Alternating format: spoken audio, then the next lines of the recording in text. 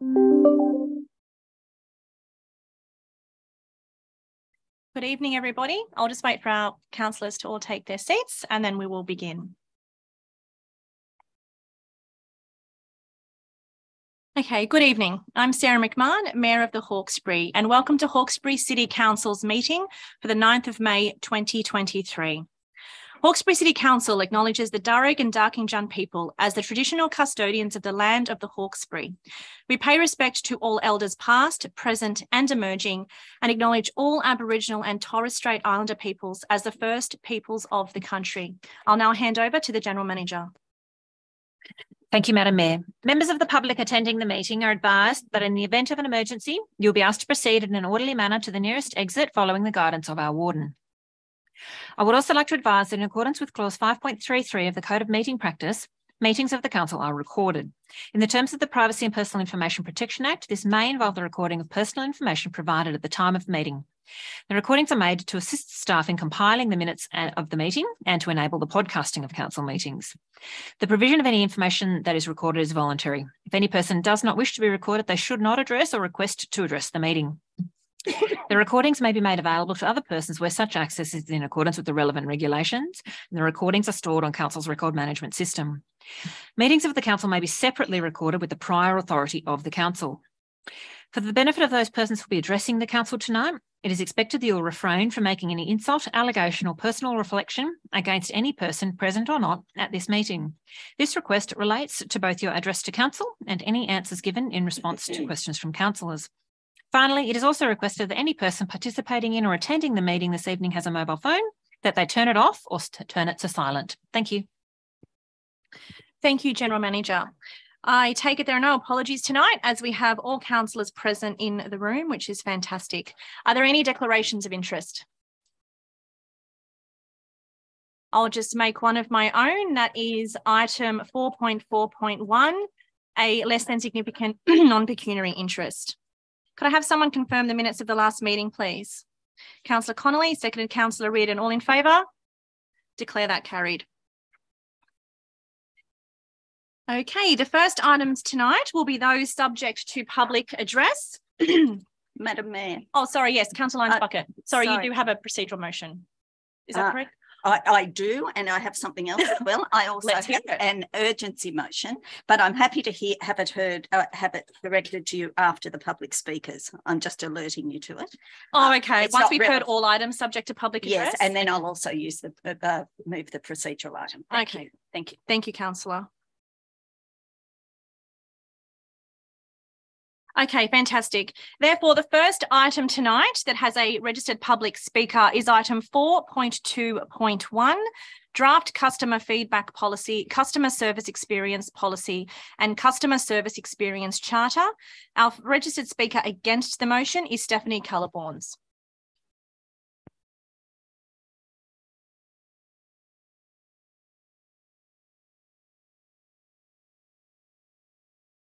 Hi, thank you for the opportunity to speak tonight. Firstly, I'd like to question what the numbers 79351, 159586, 95496 and 96333 mean. I'm quite concerned about the ongoing concerns with council about the use of abbreviations, use of numbers and so forth, which means that people in the community can't completely give feedback to council on issues. It's also, according to the Local Government Act, if council does not provide information to people in the community that is, that is complete and clear and precise, how can we adequately give feedback into this? I'll continue nevertheless. Firstly, why is there an internal audit? Why not call in, for example, the Office of Local Government, the Shadow Minister of Local Government, or the New South Wales Ombudsman to completely do an audit that is responsive to what the community needs? Also, the lack of using and engaging the community to develop policy. For example, in the Certificate 4 of Community Services, one thing I learned is a SWOT analysis. For example, if you are not engaging the community first and foremost before making, trying to do a policy or trying to form a policy, you are far removed from what the community needs. There are massive weaknesses and massive threats in not engaging community first and foremost. How customers can provide feedback. Firstly, I don't actually like the word customer. Customer means that there's an exchange of something, an exchange of funds, an exchange of labour or so forth.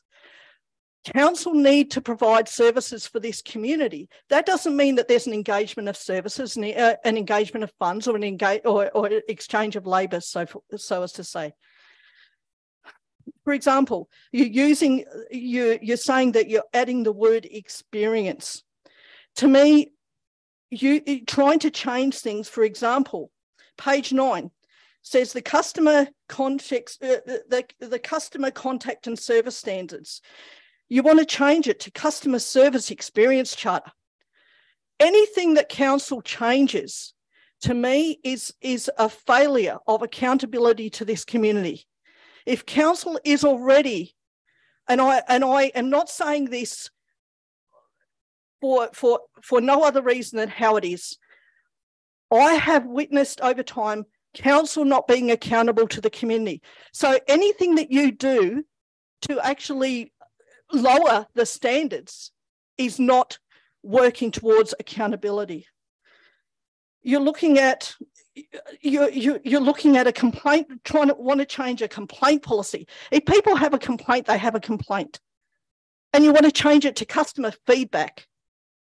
Then you want to change a complaint handling guide to a customer feedback as well.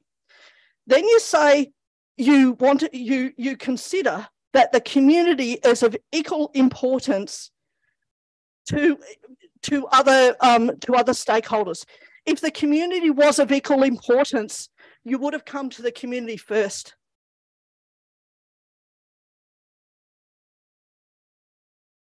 Then I'm looking at, for example, one thing that really concerns me is that the mayor and councillors play a role in referring requests for service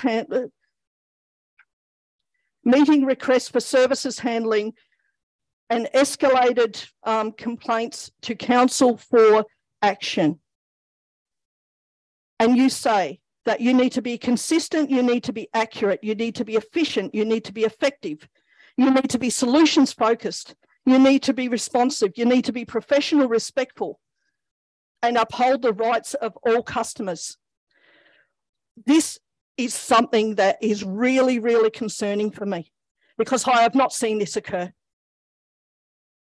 Page 11, you have the 6 drivers under customer commitments.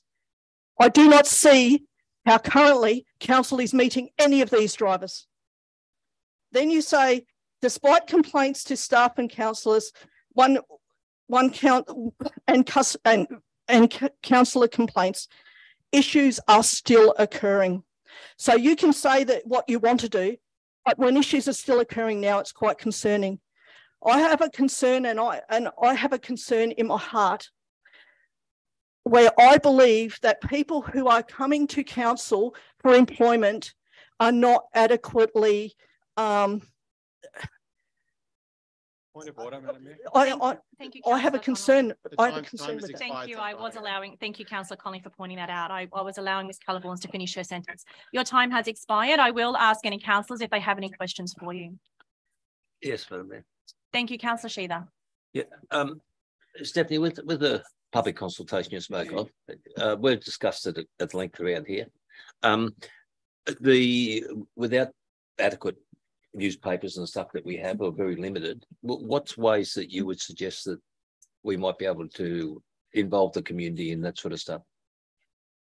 Well, I found in the past, I found in the past, Councillor Sheether, where consultation has apparently occurred from council, but it's occurred in one area. Now, Hawkesbury has, I admit, and I have heard from a member of staff previously, that Hawkesbury is a big area.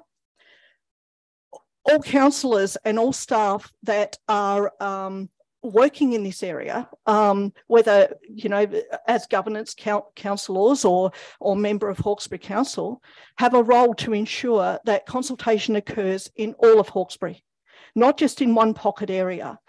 Because the way that people live in one area isn't the way that people live in another area. For example, as you would understand, Councillor, that shops, supermarkets, facilities like vets, sporting facilities differ. So the feedback from people in one area is not the same as another area. And that's why, you know, I believe at this stage that this shouldn't go ahead until that consultation's occurred. Any further questions, councillors? No, thank you, Ms. Coloborns. There are no further registered speakers. Do I have any councillors wishing to move something? Councillor Connolly. Just to move the recommendation. Do I have a seconder? Councillor Weigel. Councillor Connolly. Thank you. I'm very pleased to see this come to council. It was one of the earliest priorities identified when we had a new general manager and some new people in the executive as something that needed to be changed. This is not, I think it's just worth pointing out, we're not, consultation is very important, that's why we're putting an exhibition, but we're not doing anything revolutionary here. We're just putting in some customer service standards that any organisation of our size and type would have. Having these service standards in place means that we as councillors, whose job it is to hold the staff accountable, actually have a document that sets out our expectations of how the organisation will respond to the community and how our community will be treated, and gives our staff clear guidelines on what we expect, so that when a dispute arises as to whether something has been handled correctly, we have clear guidelines. And also it's giving that direction in the first place to avoid those disputes. It also gives the community a clear set of expectations about what's going to happen when they contact us, and there's not that question there. So I think it's fairly straightforward, but I think it's something we absolutely need. Very interested in the community's feedback.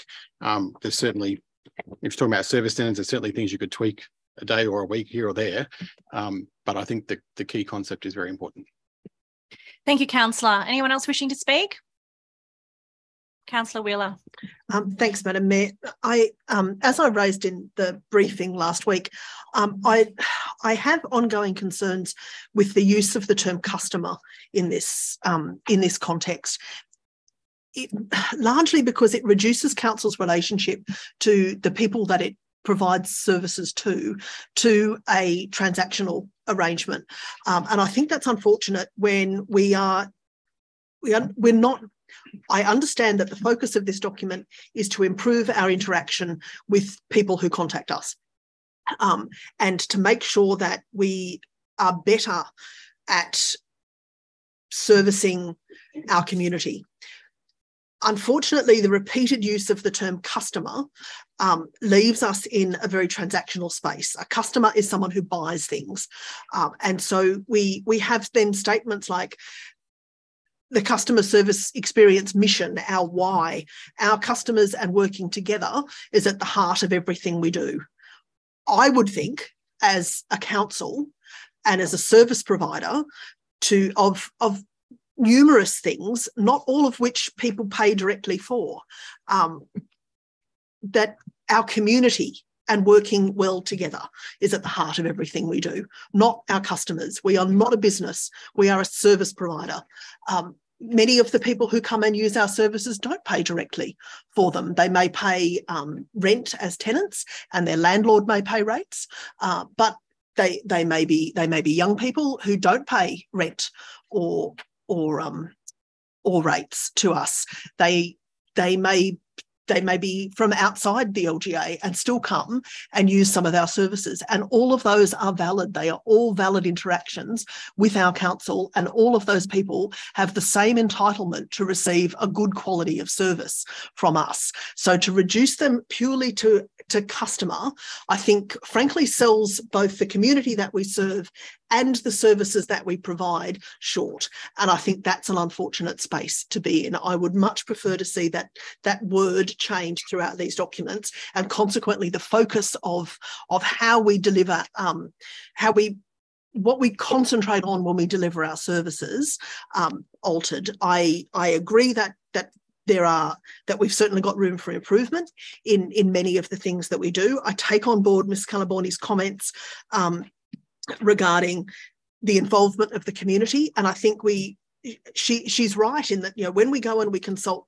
on these things at shopping centres, for example, we are looking at a segment of the community at a particular time and place, and that doesn't always give us broad engagement.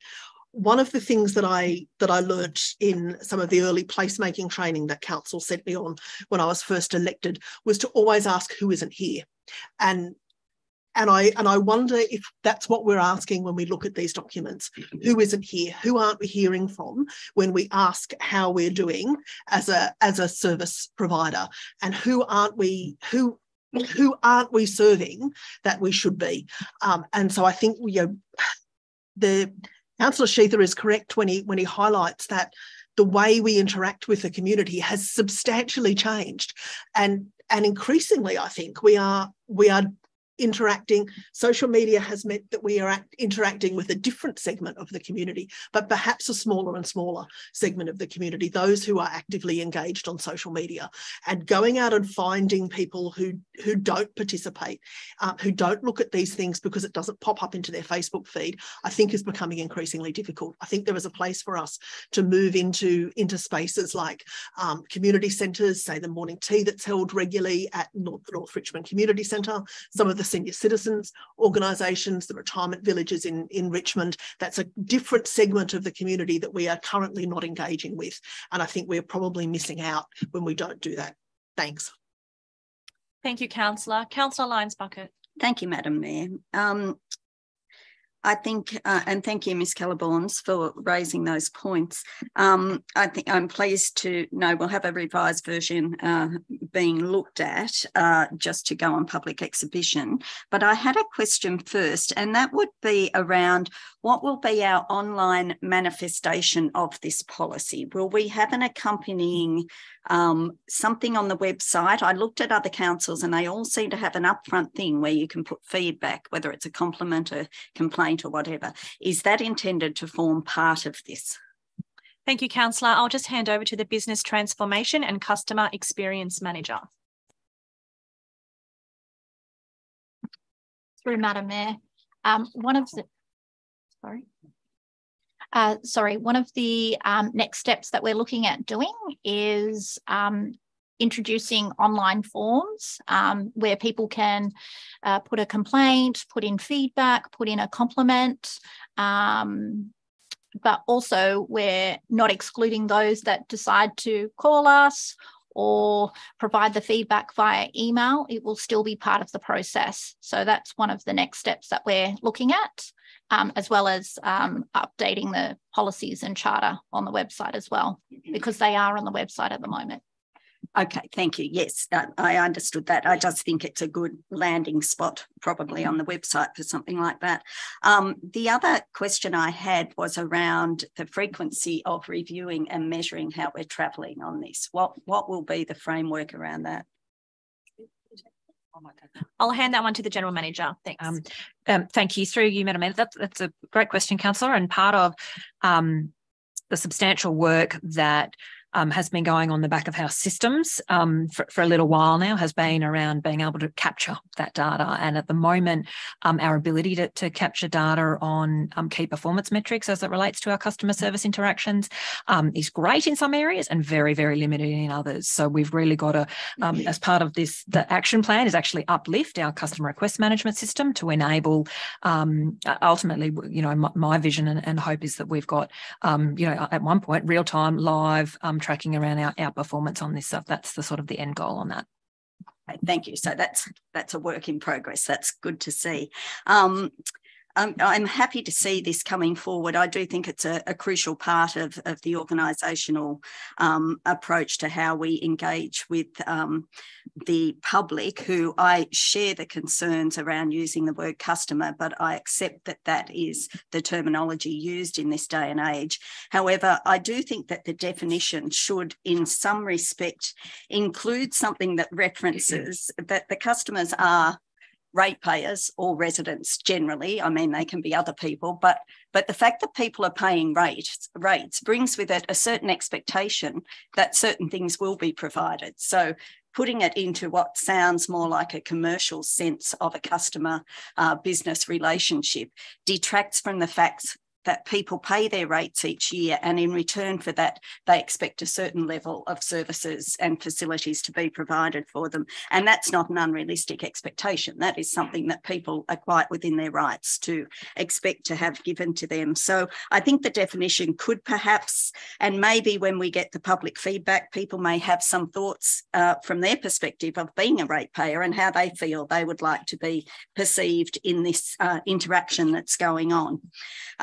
I think it's great. I hope that, as with many policies, I hope it doesn't just become words that exist. I hope that it is implemented with a consistency, because I think consistency when we're engaging with our residents and ratepayers is really important. We want people to be getting the same message regardless of which avenue they're going through. And I'm really looking forward to seeing something in place which can give us the actual measures of these things. It's one thing to have a policy, but without having the accompanying measurements to be able to ascertain how well that policy is being implemented, I think that that's the crucial part of it. So I'm looking forward to hearing what the feedback that comes in around this is, and to seeing what comes next and to seeing the next steps. Thank you. Thank you, Councillor. Councillor Sheether. Yeah, thanks, Madam Mayor. I won't go on about community. Well, I think all the councillors have heard my view. Some time ago, I don't know when it was dropped, but where we got Hawkesbury City Council like up there, it used to have underneath it where people make the difference. That was, and because we can have whatever plans we want. It's the interaction between the staff who deal with a person that approaches us, whether it's applications or advice or the like, and how that interaction takes place. Because if it's a good experience, we're doing our job well.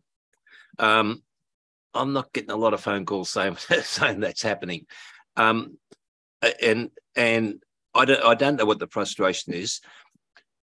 In relation to these documents that are going on public exhibition now, and following on from Councillor Lyons Bucket, can we have a graph indicating whether it's personal approach, whether it's email or whatever it is? It'll only be 10 lines or something, just how people interact with a view on these policies and where they come from, how they come to us, because that might offer some advice on the sort of things that Councillor Wheeler spoke of, the people that are left out, not the ones that are in.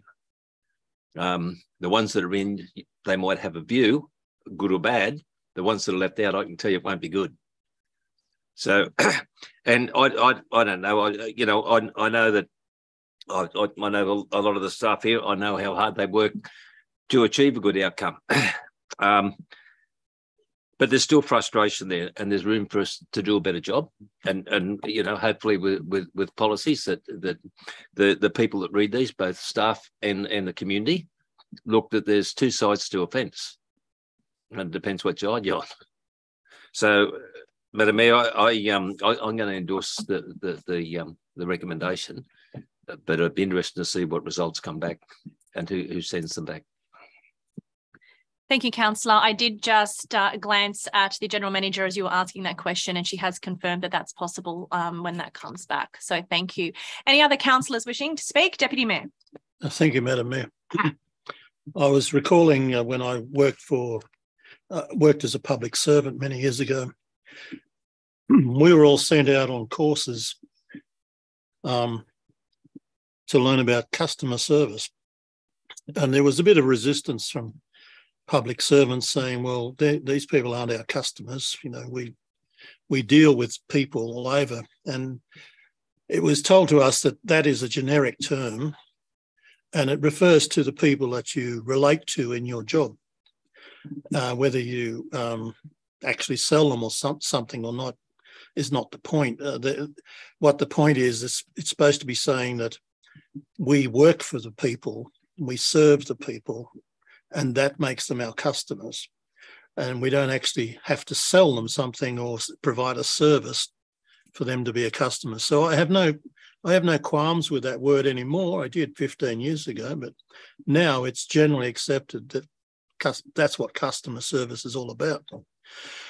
Also, in terms of community consultation, at best, community consultation can only be a sampling process, unless, of course, you want to hold a plebiscite or a referendum.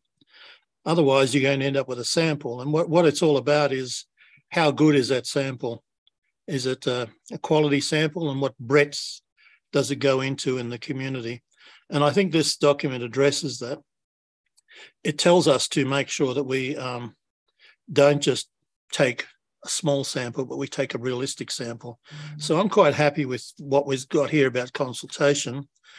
But I know that consultation has always been a problem in all my years on council, because you can't reach everyone, but you've got to find a way of reaching as many people as you can, and not people that are concentrated in one area or one kind of particular career or whatever, a sample right across the community. And we've tried to do that. Council's tried to do that. And I think council still tries to do that. And if people have a suggestion on how that can be improved, I'd love to hear it. And as Councillor Sheether asked, how do you improve it? And if we had answers, if people could give us these answers, well, I'm sure we'd run with them, because we want to hear what the people are telling us. We don't want to ignore what the community says. We want to hear it. And if the process is not working too well, then please let us know how we can fix it. Not just tell us that we don't want to hear people, because we do want to hear people.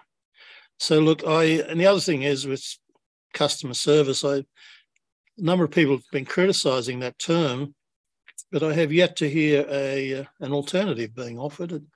Until it is, I think this one will have to do. Thank you. Thank you, Deputy Mayor. Anyone else wishing to speak? Right, a reply. Councillor Connolly, not necessary. I'll ask those in favour to raise your hand in favour of the motion. In favour are Councillor Reardon, Councillor Weigel, Councillor Sheether, Councillor Connolly, Councillor Kotlash, Councillor Calvert, Councillor Dogramachi, Councillor Jurek, Councillor Lyons Bucket, Councillor Wheeler, Councillor Zamprogno and Councillor McMahon. I declare the item carried. The next item subject to public address is item 4.3.1, Public Exhibition Report of Draft Place Plans. We have 3 registered speakers. The first speaker for the item is Mr. Lionel Bucket.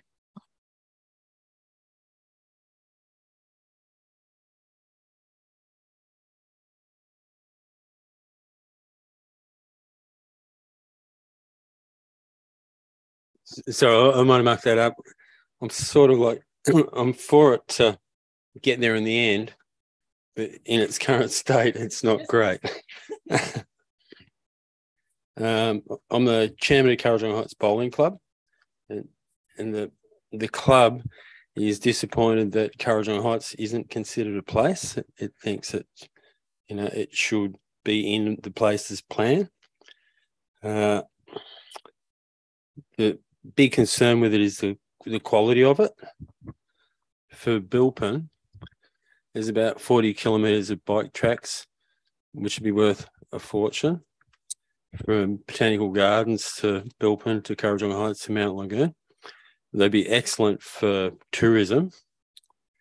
But the Bilpin one's got a lot of defects in it. It's got public toilets in the front door of Grumpy Bakers. It's got a town square where the old Heritage Post Office is. So there's no actual room in Bilpin for a public square. And the cafes have got a mobile cafe marked in front of them. So a lot of it looks like the writer probably didn't ever go to Bilpin, and that how it's laid out, you kind of think somebody at a desk in the city with a consultancy has written it from there without even going and having a look. So I'd like to ask that the councillors will defer it and make it better, but failing that, extend the public exhibition to like 3 months instead of 28 days, because a lot of people won't know about it. And 28 days is a short period of time. Communications aren't that good in the Hawkesbury anymore. People rely on Facebook And then the older people that don't use Facebook don't really find out what's going on. So it should be like in the post office, in the hall, and the council should try to engage people in it rather than have them all go, well, how did that happen without us knowing about it? It's got things in it that really belong in a city. It's got a viewing platform near the DMR Dam, and Bilpin's got some beautiful places where it could have viewing platforms. And what it could have with the push bikes is Bilpin has Bowens Creek Road where the Bushfire Brigade got held up because the road's depreciated because the council years ago decided they wouldn't fund the maintenance on the road. So the push bike tracks could be extended down that road so we had tourism, and it would give access for firefighting during fires. But really, I don't think it's had decent consultation with the public. That's my thoughts on it. Thank you, Mr. Bucket. Is there anyone wishing to ask questions? No? Oh, to Councillor Wheeler. Thanks, Madam Mayor. Mr. Bucket, would it work if we put the plans are as they are on exhibition for, say, 28 days as a first phase and collected some data from that, and then did a second phase where we did more targeted engagement in specific towns where people know their space best. So, you know, maybe a table at the markets at Bilpin, for example, and something up in the post office. Would a two-phase approach work? Yeah, that would work if that engaged more people. The other thing that it could do is the Bells-Lana Road Business Council's getting quite huge. There's probably 50, 60 people in it now. So it's really important that they be involved. And we have Bragg, which is an action group. That's probably only got about 50 people in it. We've got the Garden Club, which is huge, probably over 100 members. So there's a lot of ways of communicating with the communities. Garden Club, great for the older people that aren't using Facebook. And there's quite a few garden clubs. There's big garden clubs at Kurrajong Heights. So that understanding what groups are in a community and approaching them directly so that they're engaged will give a better outcome for this kind of a plan. Thank you. No further questions. Thank you, Mr. Bucket. Appreciate that. The next registered speaker against is Stephanie Coloborns.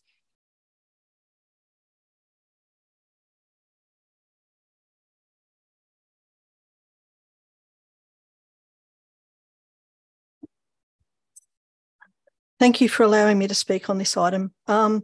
Again, I've got some concerns about the use of numbers without any explanation as to what these numbers are. Again, I will say that the use of numbers and the use of abbreviations and so forth disenfranchises the community from having a complete say into motions and items before council.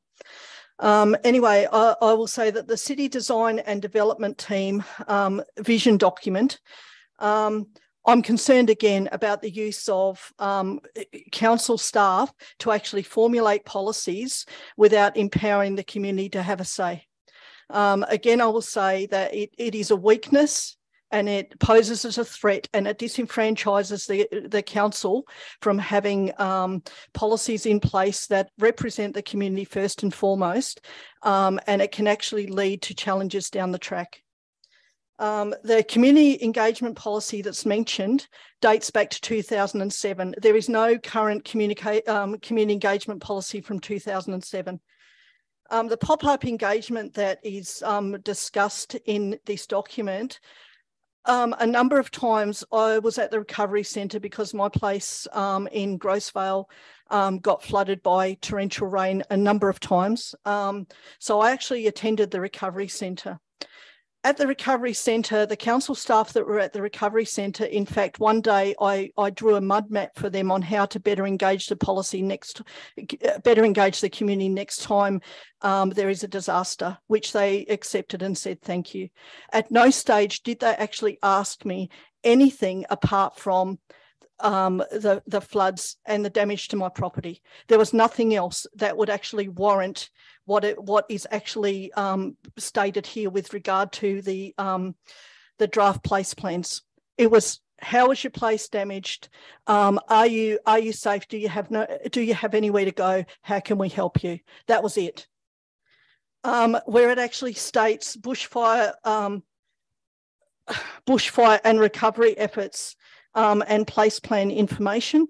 Again, as I stated, when I was at the recovery centre, I was asked some very basic questions. I wasn't asked anything about the community I live in. I wasn't asked anything about, outlying areas or anything like that in Grossvale or Grosswold. So again, I am actually stating that there are serious threats, serious challenges to going ahead without first and foremost engaging the community. I would argue that the data that council has actually looked at is not adequate to actually warrant current place plans, and I would argue that this actually be prevented from going to exhibition until people are given the opportunity to have input that is substantial input. I'm also arguing that the amount of times that I've seen council being pulled up because the data that they are currently using is not up to date. And I would request that council, first and foremost, bring their policies up to date before pushing ahead, because every time that you push ahead, you get pulled back. And there is a cost to the community for that. There is a cost to your image for that. There is a cost to everybody in the Hawkesbury for that. Do your homework first, do what's needed first, bring your information up to date, stop putting stuff on public exhibition until you can walk, basically. Let's be frank, until you can walk. So thank you for allowing me to speak. Thank you. Are there any questions for Ms. Caliborns? No, thank you very much. The next registered speaker is Fiona Germain.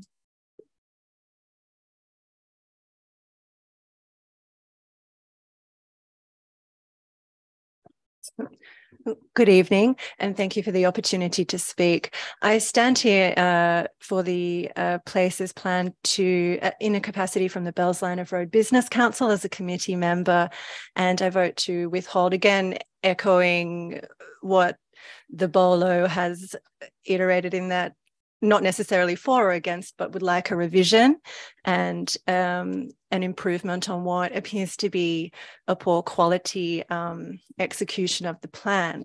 From a business council perspective, I would also like to just re-specify that Mr. Bucket did say 50 to 60 people. Our business council is 50 to 60 businesses. That is what we represent. So that's quite significant. And from the Bilpin perspective, we'd like to see revisions on this because Bilpin is a visitor economy, and the tourism aspect to this and how that melds with the local community seems quite poor. Echoing again the same issues, we've noticed amenities on private businesses at the Grumpy Baker, the Bilpin Hall earmarked for events, yet there's no car park or traffic management. And we do know the Garden Club has had issues with this in putting on their flower show each year, which is set to be in its 80th year this year, and there's always an issue putting that on. So again, the amenities for Bilpin Hall, which I know will come up later. Again, echoing that it misses an entire township of Currajong Heights. Currajong Heights is really significant as a thoroughfare on Bellsline of Road with the IGA where it is a real stop point. It has a large permanent residential population for that Bellsline of Road area, along with, visitors as well. So, and to echo that, to have investment in amenities such as a lookout over a dam when we're sandwiched between the Devil's Wilderness and the Wallamai Park, I don't think tourists are putting that on their itinerary when they come up here. So we would like to see an improvement on that. And I appreciate, I think, Councillor Wheeler's idea and proposal in a two-phase approach to this and further integration with our stakeholder groups. That's Bragg, Bells Line of Road Business Council and the Kurrajong Heights Bolo is something that I would like to see the councillors here tonight consider in going forward with this. And that's it. Lovely. Thank you very much. Any questions, please, councillors? No, thank you very much for your time. Do I have any councillors wishing to move the recommendation? Councillor Wheeler? I'll move the recommendation, Madam Mayor, and I haven't got words ready, I'm sorry.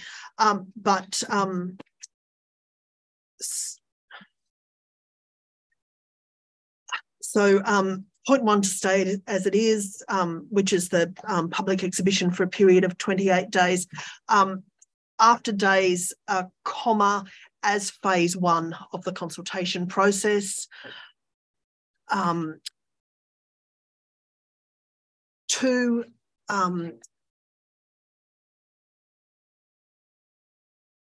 councillors be provided with plans for a second phase consultation with relevant groups in the towns named in the place plans, and then 2 becomes 3. And I'm happy to hear improvements on that. Thank you, councillor. Is anyone else wishing to second that? Councillor Lyons-Bucket. Thank you, Councillor Wheeler. Thanks, Madam Mayor. So look, I'm doing this a bit on the fly, but I take on board the speaker's comments that what we have here is, I don't think it's entirely a desktop analysis, but I think it is written by people who don't know these communities as well as the people who live in them. You know, and I think we all raised that when we were briefed on this item. Each of us, lives in a particular town, and the nature of the Hawkesbury being what it is, those towns are different. They all have different personalities and different strengths and weaknesses.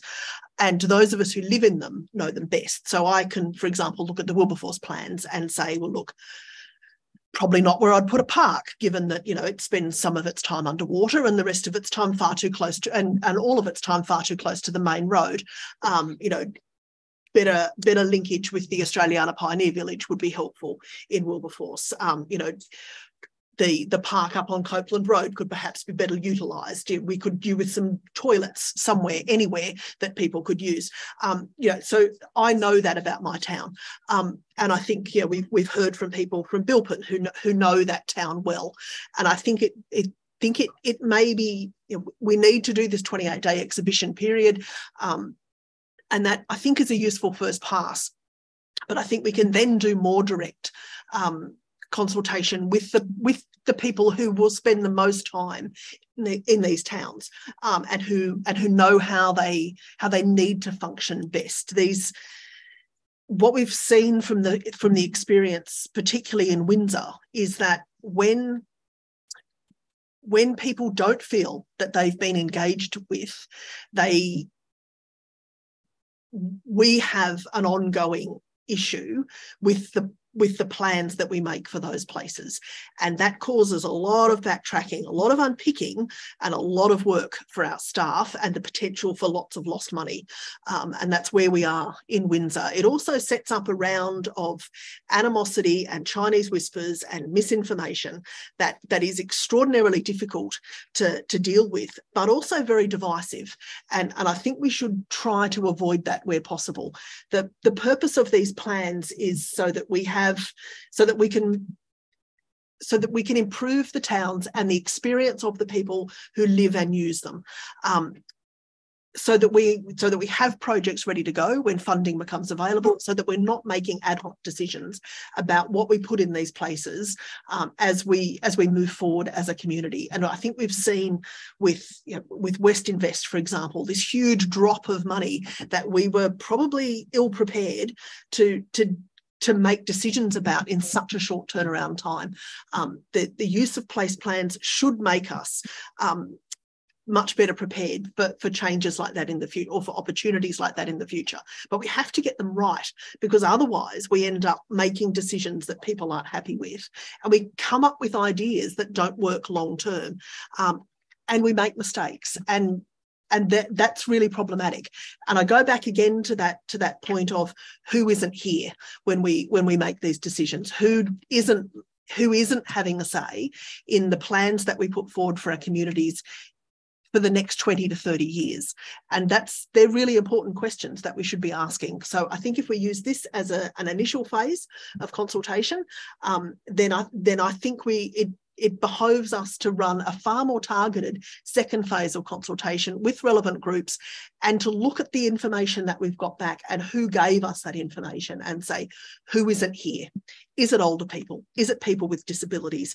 Is it the homeless? Is it people who don't have much money? Who are we not serving when we put these plans in place? Because as we move forward, particularly in constrained financial circumstances, we are going to have to cater for all those people, and it's our job to do that well. Thanks. Thank you, Councillor. Councillor Kotlash. Thank you, Madam Mayor. I don't think that we need to do this in two phases. I understand what Councillor Wheeler was saying about and the need to get to different sectors of the community, but I'm not sure that having it in two phases is necessarily a sensible way to go. It seems to me that we're saying, well, phase one will just be, what we do already, but it's all of the actual good consultation is going to happen in the second phase somehow. I've hearing all the speakers talk about, what they want and what's missing in this plan. It seems to me that we have already had some consultation. We have 10 points that the community has told us that they need, and I am actually reading from the Bilpin part. And whilst that might not be an exhaustive list, it does give us some information about the types of things that those people that were interested enough to respond to a survey or talk to people at a pop-up or however this was collected. So, and the types of things that were mentioned have actually been addressed in those plans. And I appreciate that these plans are fairly high level. And the types of things that people have said, maintenance of public spaces and street furniture, things to do in the evening, well, that's a commercial thing. That's, that's probably from the sector that we've heard from tonight. Cleanliness of public spaces, elements of the natural environment, and we've had a comment about the viewing platforms. I think it's all there. I'd like to see us have this first 28 days of public exhibition and maybe ramp up what we would normally do. Let's try and get a cross-section of the community and target some more specific consultation. Maybe that's the answer. I just don't think that adding a phase two that is predicated on the information we get for phase one is going to really bring us anywhere closer to where we want to get. I'm happy for the extension of maybe an extension of the exhibition period. I think that's possibly okay, but we have to, let's hit the ground running and not waste time. Thank you. Thank you, Councillor. Councillor Connolly. Thank you. When I first heard Councillor Wheeler make that suggestion, I thought it made sense, but what's on the board ended up being slightly different to what I'd expected. If the intention was that stage one would be a consultation, and then from that, we would find out which particular towns required further consultation, and that would happen before we adopted it, that I would find quite sensible. And I think answers Councillor Kotlash's question that from the feedback from stage one, we might find that, nothing's going to change in Bligh Park because nobody made a single comment, but we got 15 responses about Bilpin and there's needs more work on Bilpin. That might make sense. We then come back and get a report on, here's where you got the feedback, here's where you should go and spend your time and money doing further consultation. I think I don't know if that was Councillor Wheeler's intention.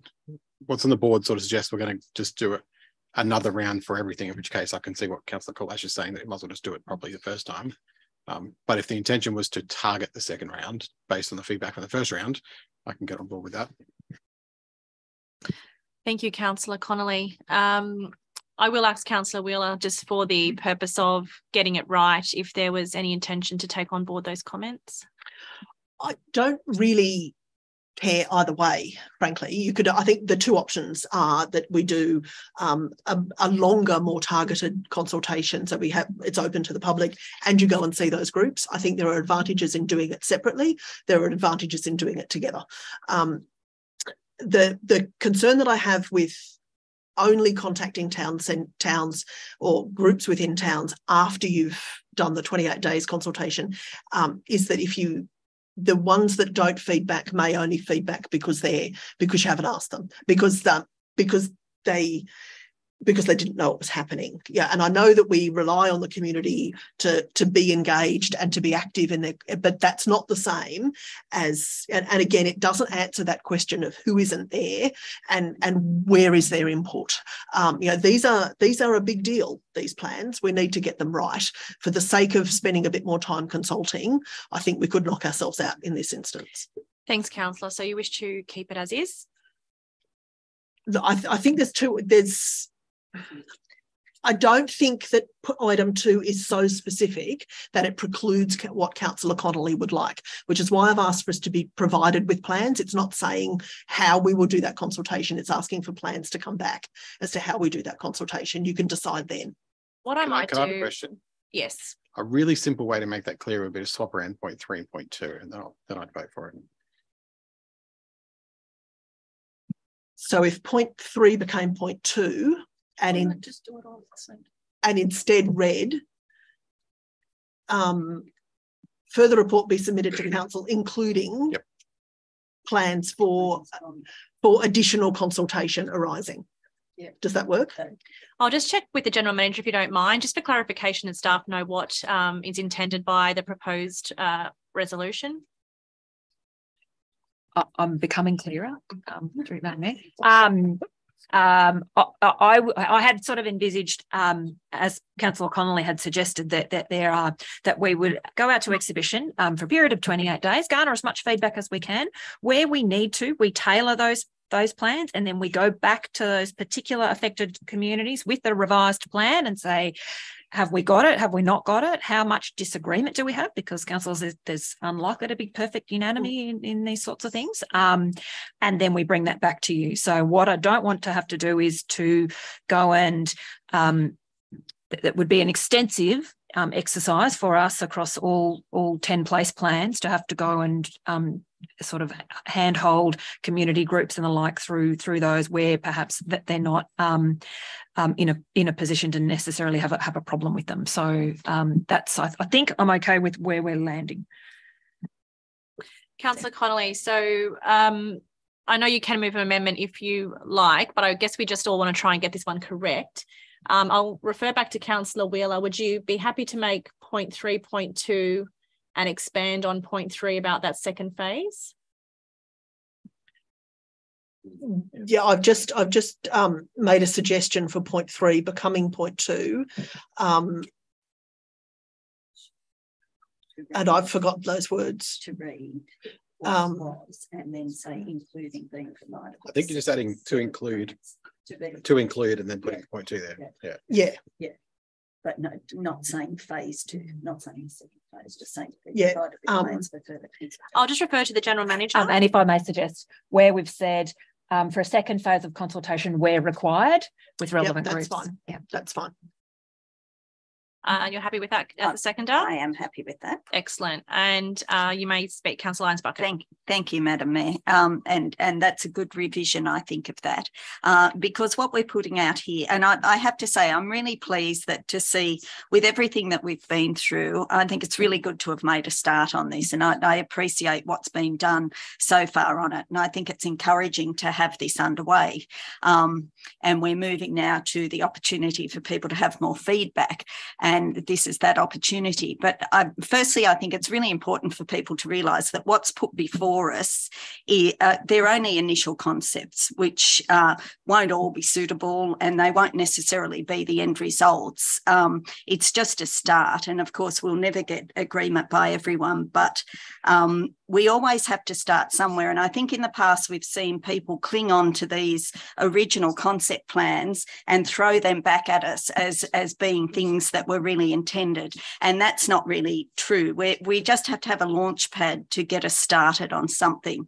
I mean, obviously within these documents, there's some major omissions and a few little errors here and there, which of course members of the public will no doubt draw attention to. For example, at St Albans, there's no mention of the Common, which of course is a very fundamental part of St Albans. And there's a few mislabelled photos in there as well. But I think that it's encouraging to know that the community want to be involved in this. And of course, it's in their best interest to have this done because, of course, I think we need to upgrade it because I think some of the responses gathered so far seem to have been quite reactive in the space of when there had been quite recent disasters, which is understandable because that's had a cumulative impact on people. But when we shift that to looking forward to how we want our future in these villages and towns to be, and given that the objective around this is to enhance resilience and drive economic,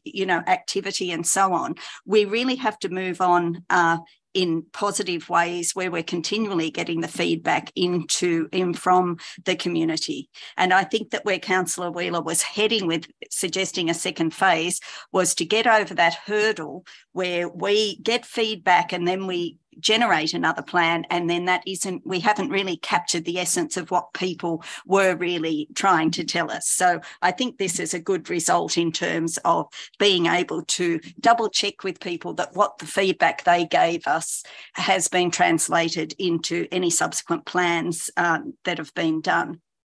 I think the concerns that people have raised within each of the communities are really very valid, and I think that it's beneficial for us to see those. But we know that along the way, since we've had grant funding and we've had projects, some of those have been addressed. So now there may be another set of needs.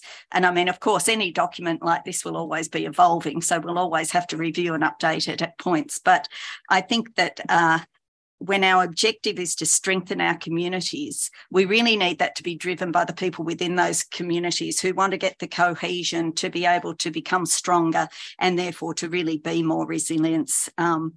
And then, of course, we have to make sure that when we include things like placement of amenities, which has been raised, and which characteristics of our villages are really valuable to people, and things like the use of temporary cafes, we need to really make sure that we look at the impact on, so for example, with something like that we look on the impact with existing businesses and that we really get the whole picture around it. And we can only get that by really engaging fully with the people who are on the ground every day, living and working in those communities. So I think that I'm really looking forward to people feeding back in and hoping that we do get a broad range of perspectives coming to us around all of these issues, because it's a great opportunity to be able to have such a plan in place so that well, let's hope there are no more disasters, but sadly there may be, so that when there are allocations of grant funding and so on, that we have plans that can back up how we can apply for things to get more facilities and more amenities and upgrades to our existing facilities.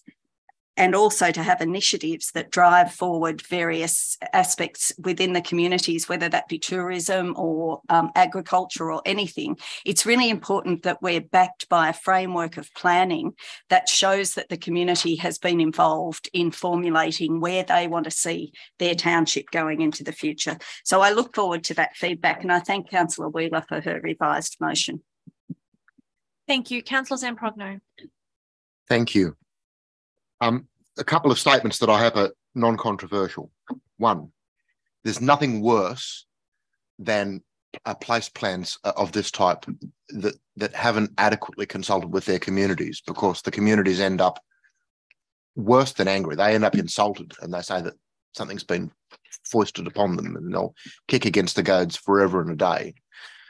I've said repeatedly over the last 7 years that when we do community consultation, it's very difficult to reach all of the people that are potentially affected by a decision. That's no slur on staff. It's just very difficult to get people to switch on. But if we're hearing in a setting like this, a place plan about Bilpin, and the chief community groups at Bilpin are saying, I think this needs another pass. Or if we look at the kind of community plan that we came up with in Pitt Town, I couldn't imagine putting together a community plan like this for Pitt Town without deeply engaging with stakeholders that I trust to represent that community fairly, like the Pitt Town Progress Association. I don't know whether they were on board with this. It's mildly ironic to see the list of things that we want to improve about Pitt Town. It's basically a list of the things that Keith Johnson never delivered and promised to. So I'm perfectly happy to accept that another pass at this would be a good idea. But I'll close with this. The places that we've chosen, I think this forms a wonderful template to kind of expand this list, because there are certainly some areas that are facing properly existential questions about what their future looks like Oakville. And I go on about Oakville because the family's there, where this kind of consultation and planning, I think, could guide this chamber about what the residents of Oakville want the future of that suburb to look like. I mean, it's good to do this in places that are not in a state of stasis, but I mean, we're talking about things around the edges of these already well-established communities that aren't going to be subjected to huge pressures in relation to development, for example. No objection. But in areas where there's a real need, where there are some massive changes coming down the turnpike at us, I think this process, if this goes well, is something that we could emulate in other areas like Oakville. Thank you. Thank you, Councillor. Councillor Sheether. Yeah, a question, Madam Mayor. In relation to the policy documents that's going on a public exhibition, on the front page we've got draft and a date, but you turn to page 2 and there's nothing. Is it practical to have draft on the documents, taking into account the comments that were made by Councillor Wheeler, that documents that haven't been supported by council are draft documents, and the community needs to be aware that hasn't been adopted? And two things I believe will do it. One's a date on when it was done, and the other one is the word draft put on the documents. Thank is that you, practical? Councillor. I'll refer that to the General Manager. Through you, Madam Mayor, I think that's probably fairly simply dealt with in the footer at the bottom of the document, Councillor. I'm more than happy to make those edits before we pop it out on exhibition. Thank you. Councillor Kolash. Can I just ask some questions to seek further clarification on the points on the board? I'm sorry to be pedantic, but I don't quite understand it yet. The first point I get, we're going to have a 28-day consultation phase. Point 2 says at the expiration of the public notification exhibition process outlined in point 1, a further report be submitted to council, including plans for additional consultation. Is that additional consultation phase 2? Or is because we don't need point 3 if that's the case. You could ask to see my suggested wording. Oh, sorry, did you? Councillor Connolly has suggested that. It's just that additional consultation presumably means phase 2, which is councillors be provided with plans for second phase of the consultation where required. So all we have to do is have point 2, including plans for additional phase 2 consultation where required, full stop. But we get all the plans and then we only consult where necessary. Oh, is that what you're pointing to? Yeah, so it's currently on the bottom of the screen. Oh, sorry. I'm so sorry. I don't usually read this because it's a bit small. I just typed up what Councillor Wheeler said before. Yeah. Okay, do we have clarification there? Or I can see the point Councillor Kotlash is actually trying to make. Point 2 ends on additional consultation. Point 3 starts with a second phase of consultation. So it doubles up on itself. Madam Mayor, there's we can see on our screen a second iteration of the motion. That's not up on the board. Which only has 2 points that you can't see up on the board. Yeah. And it's much clearer. Okay, we might see if we can get the board updated. Sorry. No, you're right to be confused, Councillor. We're just sorting that out now.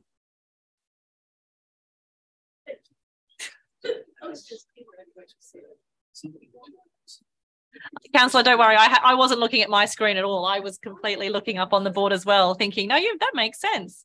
We'll just wait to see that update. We'll let the staff work on that. In the meantime, was there anyone else wishing to speak?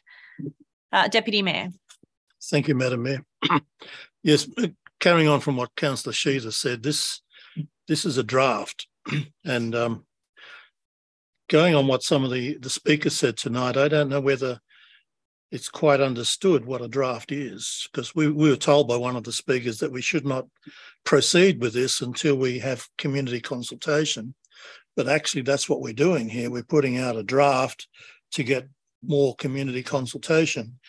That's the plan. And the second thing is, when this comes back under our normal 28 days process, when it comes back, we can do whatever we like with it.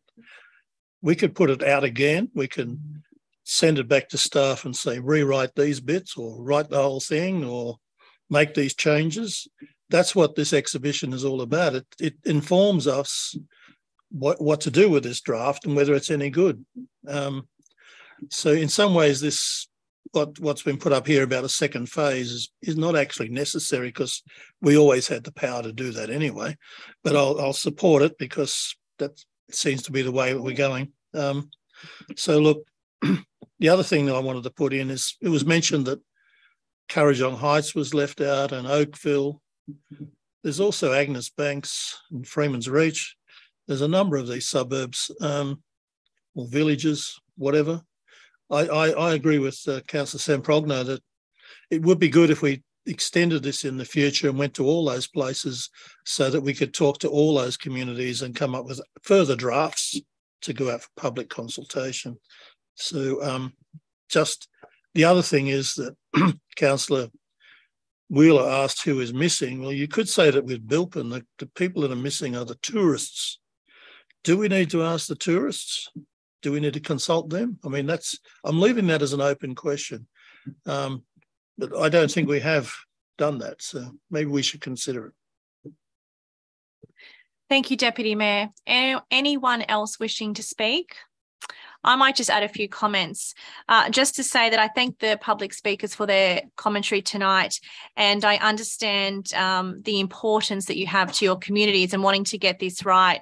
I thank Councillor Sheeter for his input about the word draft, and that is really what we do have here tonight, is a draft, a starting point, so that we can go out to the community. And I guess there was some confusion with a particular speaker who's spoken a couple of times, saying that you have to go to the community before you decide something. Well, we actually have to have a template of something to take to the community first.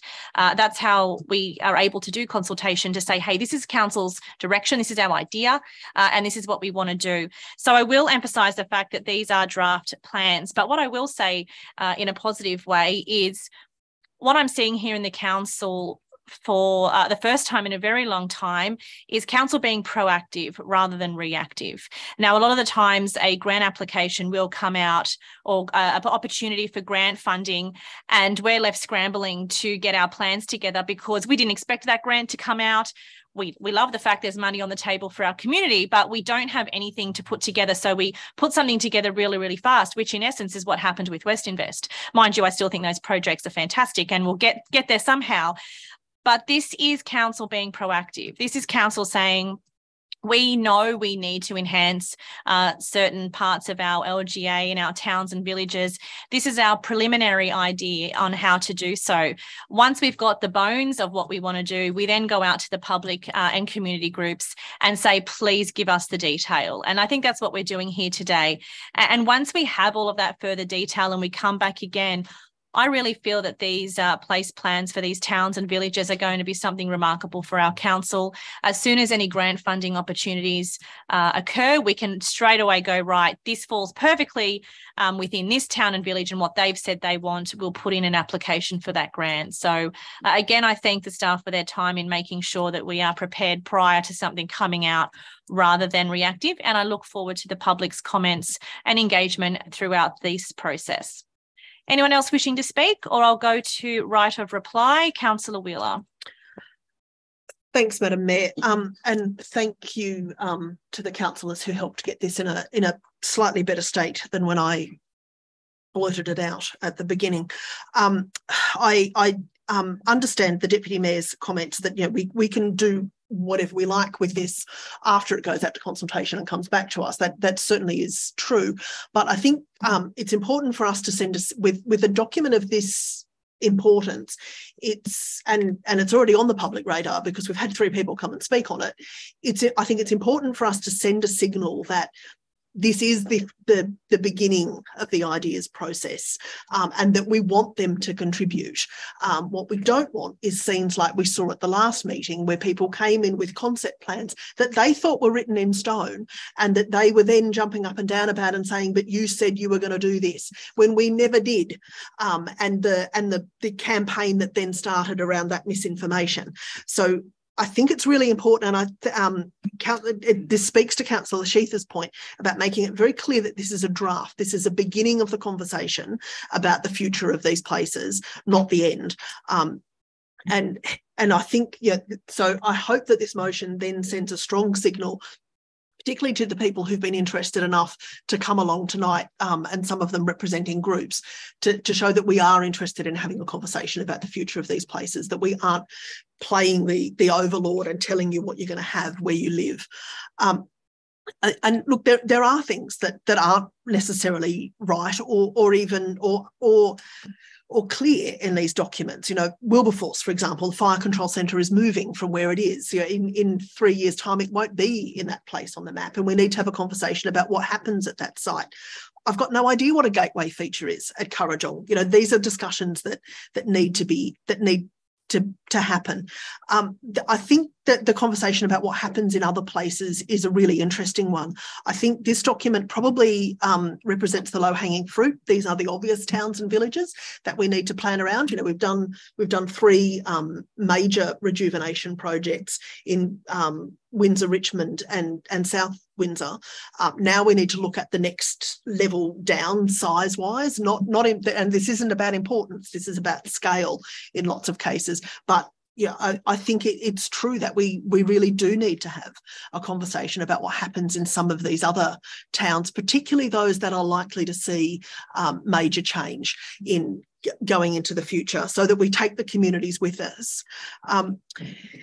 That question of who isn't here, I would like for us to be front of mind for us, because when we engage and when we then predicate further engagement on who engaged in the first round, we really risk missing people. I would like us to be going back to communities to organisations like Hawkesbury Helping Hands, for example, Mountain of Joy up at Bilpin, and asking them what of the facilities that we are proposing here work for the segment of the community that you service, that we aren't hearing because they don't necessarily have the capacity or the headspace to engage with us, because they're really important conversations that we have to have. And if we don't do targeted consultation with them, we won't hear from them and we won't ever meet their needs adequately. And that will be a failing on our part. I also want to make specific note of Ms. Calaborni's comments about asking people questions at a time of crisis. I know it's convenient when people are in front of us to ask them things. And I know that we made a genuine attempt to ask questions of people who relied on us for support during a time of crisis. But the answers that people give at a time of crisis are different from the answers that they might normally provide. And we need to bear that in mind. These documents are made with an eye to the future. They should help us, if they're done well, they should help us move forward to be both better prepared and more resilient, but also to give us a stronger future and a better future for the people who live in our towns. We've seen that the livability process has increased business confidence in the towns that it's serviced, and we can see that from the reduction in the number of empty shops. What I hope long-term for these plans is that not only do they give us a wad of shovel-ready projects to get funding for, but they also increase the confidence and the optimism of the people who live in these places, so that these do become places where people want to live, but feel that they have a say in how they live. And that's really what these documents should provide us if they're done well. Thanks. Thank you, Councillor. I'll ask everyone to vote for, place their vote for the motion as it is on the board. Those in favour, please raise your hand. In favour are Councillor Reardon, Councillor Weigel, Councillor Sheether, Councillor Connolly, Councillor Kotlash, Councillor Calvert, Councillor Dogramachi, Councillor Jurek, Councillor Lyons Bucket, Councillor Wheeler, Councillor Zamprogno and Councillor McMahon. I declare the motion carried.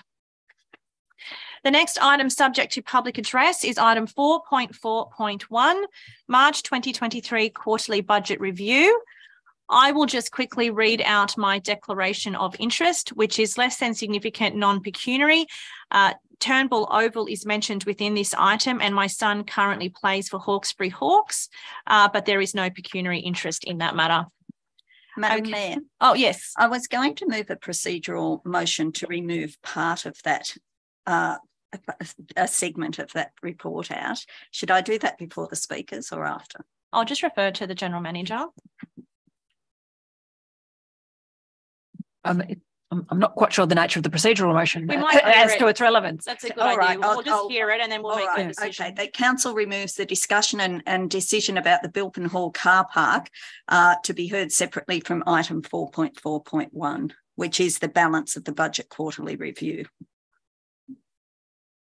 Councillor, if we're removing it from the item, then we don't have an item for it, if I'm understanding correctly. That is correct, Madam Mayor. So it would be a new item. Yes. The reason I was hoping to do that was that I can't see how it would fit with a resolution for the quarterly budget review. However, I would also be happy to include an amendment in the budget review item and have them heard in seriatim. I think that may be the best course of action, Councillor, if that's okay.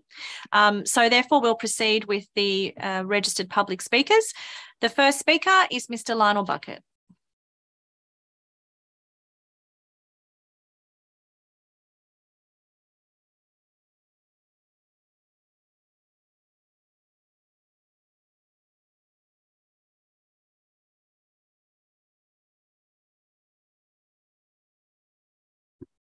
That's fine. So, oh, okay, that's fine. Well, I'll do it. Is that it?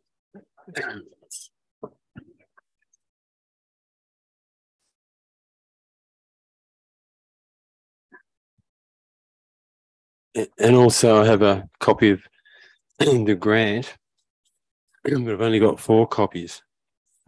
So, Mr. Bucket, could you just maybe put on the record what you're handing out, just so that people are aware of what council? Yeah, I'm handing out a background on it. Sorry, now I've got 5. I had thought each councillor could have a look at the grant details.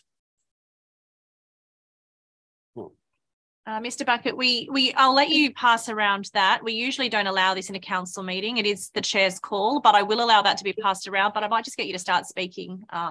Okay. And what your points are. Great, thank you. Just on this second one, the grants for this for Bilpin Car Park RFS staging. It's for the car park and for community use in a description on the grant.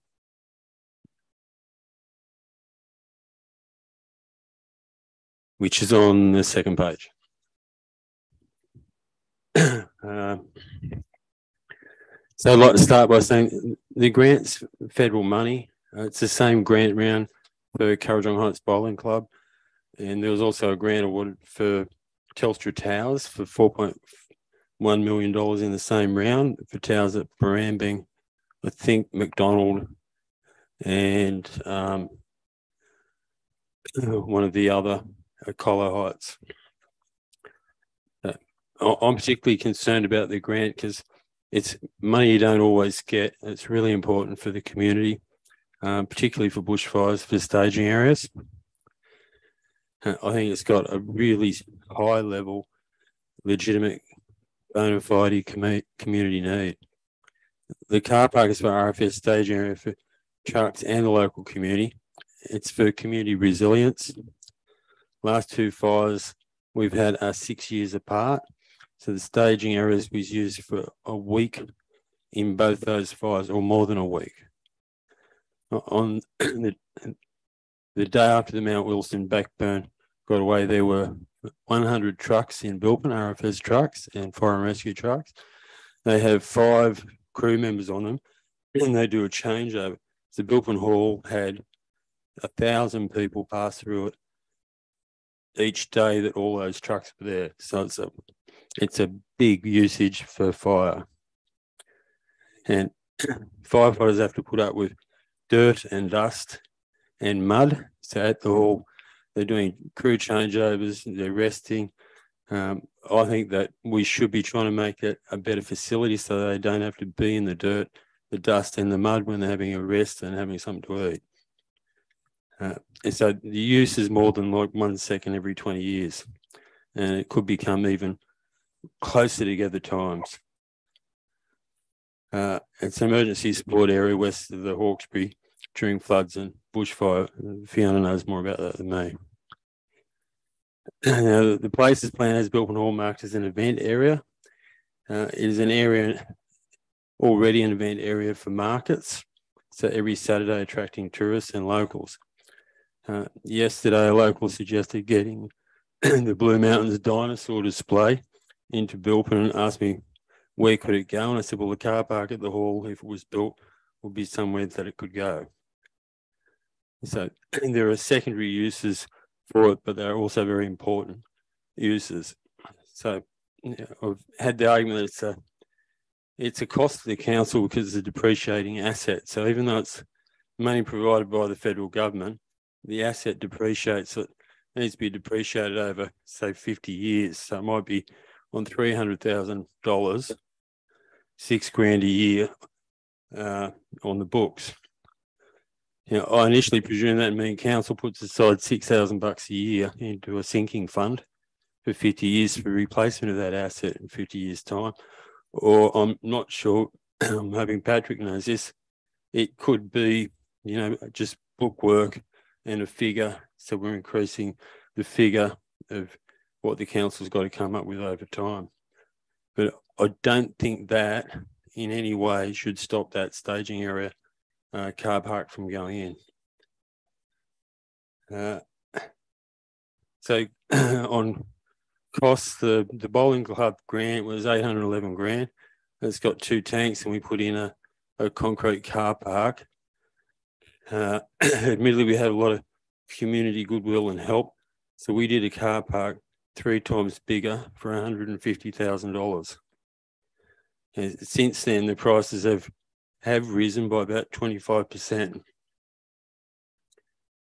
So that club now can fill up 75 trucks, refill 1 an hour with a bore, hold about 20 trucks and feed people and let people rest. But that's really more use to Kurrajong Heights than it is to Bilpin. It's good for Bilpin for fire and rescue going through to Bilpin, but Bilpin really should have just as good a facility as Kurrajong Bowling Club has. So that's my submission, is that it's a really important thing, and I'd like to see all the councillors work together to see that it comes about. Thank you very much. Are there any questions for Mr. Bucket? No? Thank you very much, Mr. Bucket. Our next registered public speaker is Fiona Germain.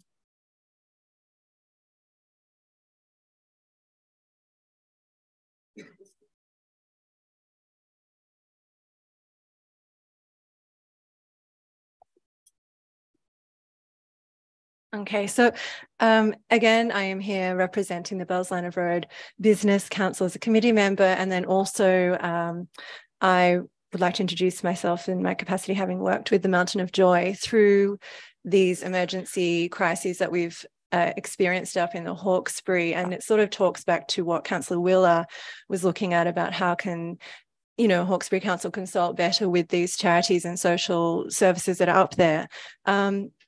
I think just jump straight into it. So we would really like to, you know, the Bells Line of Road Business Council would like to endorse that the councillors put forward a motion to convene a meeting of stakeholders from the Bilpin area with the capacity to deliver construction of the Bilpin Hall car park and report back to the next council meeting.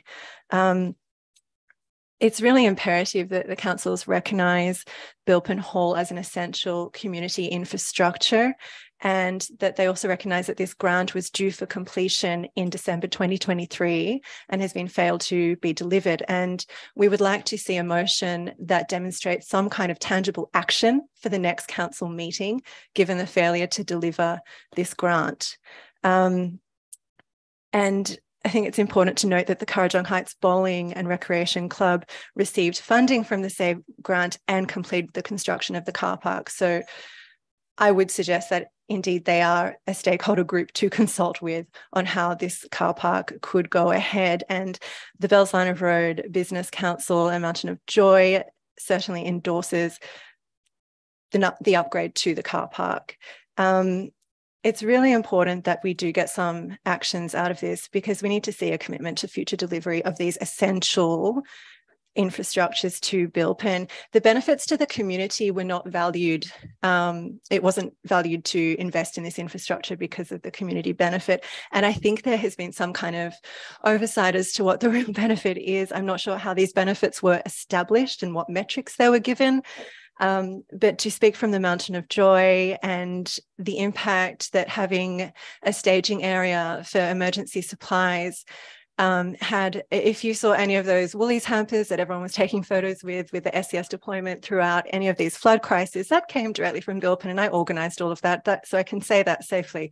That shows how Bilpin is such a strategic point. Even during floods, Bilpin is not directly flood impacted in that sense. Yes, we are cut off at times entirely, but the Bilpin Hall serves as a strategic point. We had 18-wheelers from Woolworths coming in, delivering at Bilpin Hall. And in fact, that is not structurally meeting the requirements or the standards to unload. And in the end, we had to send 18-wheelers down to the kind Miss Guzos at Bilpin Blossom Farm, who put up their hand to take delivery of that. So we see community welfare, emergency community welfare supplies, and you know, the government's really leaning on the shoulders of local businesses to ensure that the community gets what they need in that time due to a lack of infrastructure and ability to do that. And that's just one example. The RFS, it's been mentioned before, during a Section 44, Bilpin Hall is declared as the evacuation point, and staging area, it's the first point that's opened. So we know that during emergencies, that place is vital. Absolutely vital, not just to Bilpin, not just to the few hundred residents that we are, but to the west of Hawkesbury. And we don't have any emergency services that side of the Hawkesbury. Heather Gwilliam from OAM from Red Cross, she cannot send her volunteers round the long way to the west of Hawkesbury. During these crises, it's too dangerous. So it's really important that we are supported in a way, and that, you know, government agencies don't rely on businesses solely to make that happen. A few other points as to why we would like to see action for this car park is that it's not just for emergencies, arts and culture. I've talked about the Bilpin Flower Show previously. It's an 80-year-old tradition. It brings tourism, it drives economy as well. People stay out for the whole weekend. Education, you've got playgroup, early childhood learning, community engagement, you've got elderly exercise classes, and, you know, no real safe car parks. I dropped my child off on a dirt car park. He's getting the real country experience, but it could be better. We could do better. And in community education and environmental education also occur at the Bilpin Hall on permaculture and seed savers, and that also brings Greater Sydney tourists and visitors to Bilpin. So the benefit to the community is far-reaching beyond Bilpin and into the future. And when I say Bilpin, it's not just Bilpin, it's Mount Tuti, Mountain Lagoon, Barrambing, Mount Tomah, and Currajong Heights. So I would really like to see a motion recognising Bilpin Hall as an essential everyday and emergency amenity with the car park upgrade and essential infrastructure investment going forward. Thank you very much. Are there any councillors also wishing to ask a question? No, thank you, Ms. Germain. Much appreciated. Do I have any councillors wishing to move something? Councillors? Councillor Lyons Bucket? Councillor Conley, you can move something. I'll add to it. Else, so something. Do it seriatim again. Yeah. You just do it and that. Councillor Lyons Bucket, what would you Well, like to move? I've got a dilemma though. Why don't you just explain your dilemma? Okay. Well, I don't want to move the recommendation in the business paper because there's part of it I don't support. And yet I'm understanding that other people will want it to move it like that. And I don't want to move a direct negative, but I'm happy to add my point 3 about the Bilpin car park if Councillor Connolly wants to move that. I'll move the recommendation and then I'll be open to an amendment depending on exactly what the point 3 is. Yeah. Thank you. So Councillor Connolly is moving the recommendation as is. Do I have a seconder for that, please? Thank you, Councillor Reardon. I would just say, I think it's worth noting that whilst the speakers have focused on the fact that there's a line in this quarterly budget review that says council's made a decision, there's nothing in this resolution about making a decision about Bilpin car park. That's a decision that's been made and been communicated to the community. If we wanted to do something else about Bilpin car park, I don't know that this has got, this item is about whether we accept the budget impact of all these changes or not, and adopt a new budget effectively. I think we have to do that. If there's discussion about Bilpin car park or a suggestion we should do something different, I think that needs to come from somebody at some point, but no notice has really been given of that, I would suggest. Thank you, Councillor. What I might do, and sorry to put the staff on the spot, is just ask either the General Manager or the Director of Infrastructure, based on the public speakers tonight, is there another way we can open discussion for the remaining funds in Bilpin Hall without putting it into this resolution? Or does it require a resolution? Through you, Madam Mayor, if I understand the question correctly, the question is, can we deal with the funds through Bilpin for the Bilpin Hall car park for another means without a resolution? Without impacting on the current resolution or the quarterly budget review statement. I guess it was a decision of staff not to proceed with this grant funding. Can that be taken on board with the feedback tonight, or you need it put into a resolution for a pathway forward? I might actually have to refer that question perhaps to the Director of Corporate Services and as it goes to the heart of whether we can proceed on a course of action with or without a resolution. Thanks, Madam Mayor. I would think that the fact that in the quarter review it's mentioned that council was not going to take up the grant, that if council, I guess if wanted to do something around Bilpin Hall, they probably would need to resolve that way. Thank you. So it will need to be part of a resolution if there's an appetite for that tonight. Councillor Connolly, what did you wish to do? Wait for Councillor Lyons Bucket. Councillor Lyons Bucket, would you like to put forward a point 3? And I understand your intent or your request is to vote in seriatim. Thank you, Madam Mayor. And I have sent it to the Minutes Secretary, and I did send it to all councillors earlier today.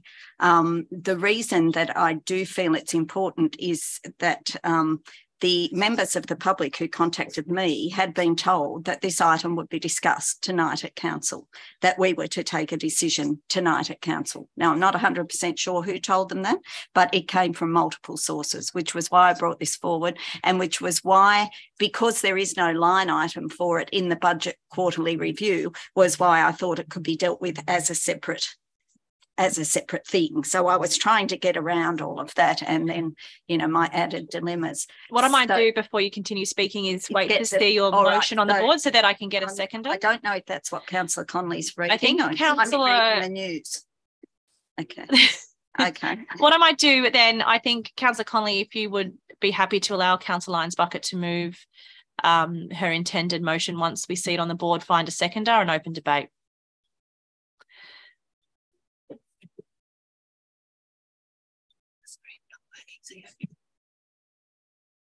Okay, sorry, just a technical issue. The big screen's not working. So councillors will need to refer to their screens in front of them, and I'll need to read it out for anyone viewing at home. So the proposed motion that Councillor Lyons Bucket is talking about is that Council 1 receive the information contained in this report regarding the March 2023 quarterly budget review, and that the budget adjustments as summarised in the report, I can't see the next bit because I've got an eye. Oh, there we go. Detailed in attachment 1 to the report be adopted. Point 2, note the information and proposed funding arrangements regarding the Turnbull Oval upgrade project under the West Invest program.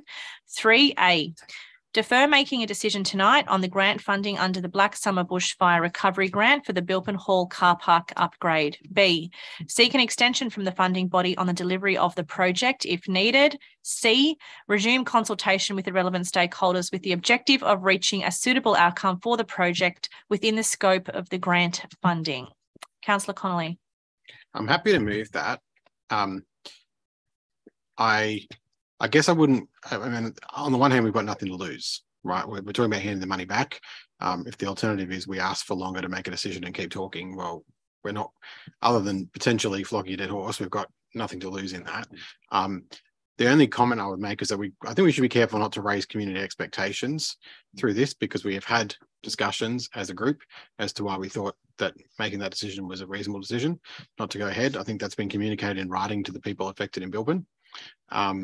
So I wouldn't want to raise expectations that this is going to overturn that decision. I guess being faced with a decision between kill it or, have another discussion. If people feel strongly we should have another discussion, I'm happy to back that.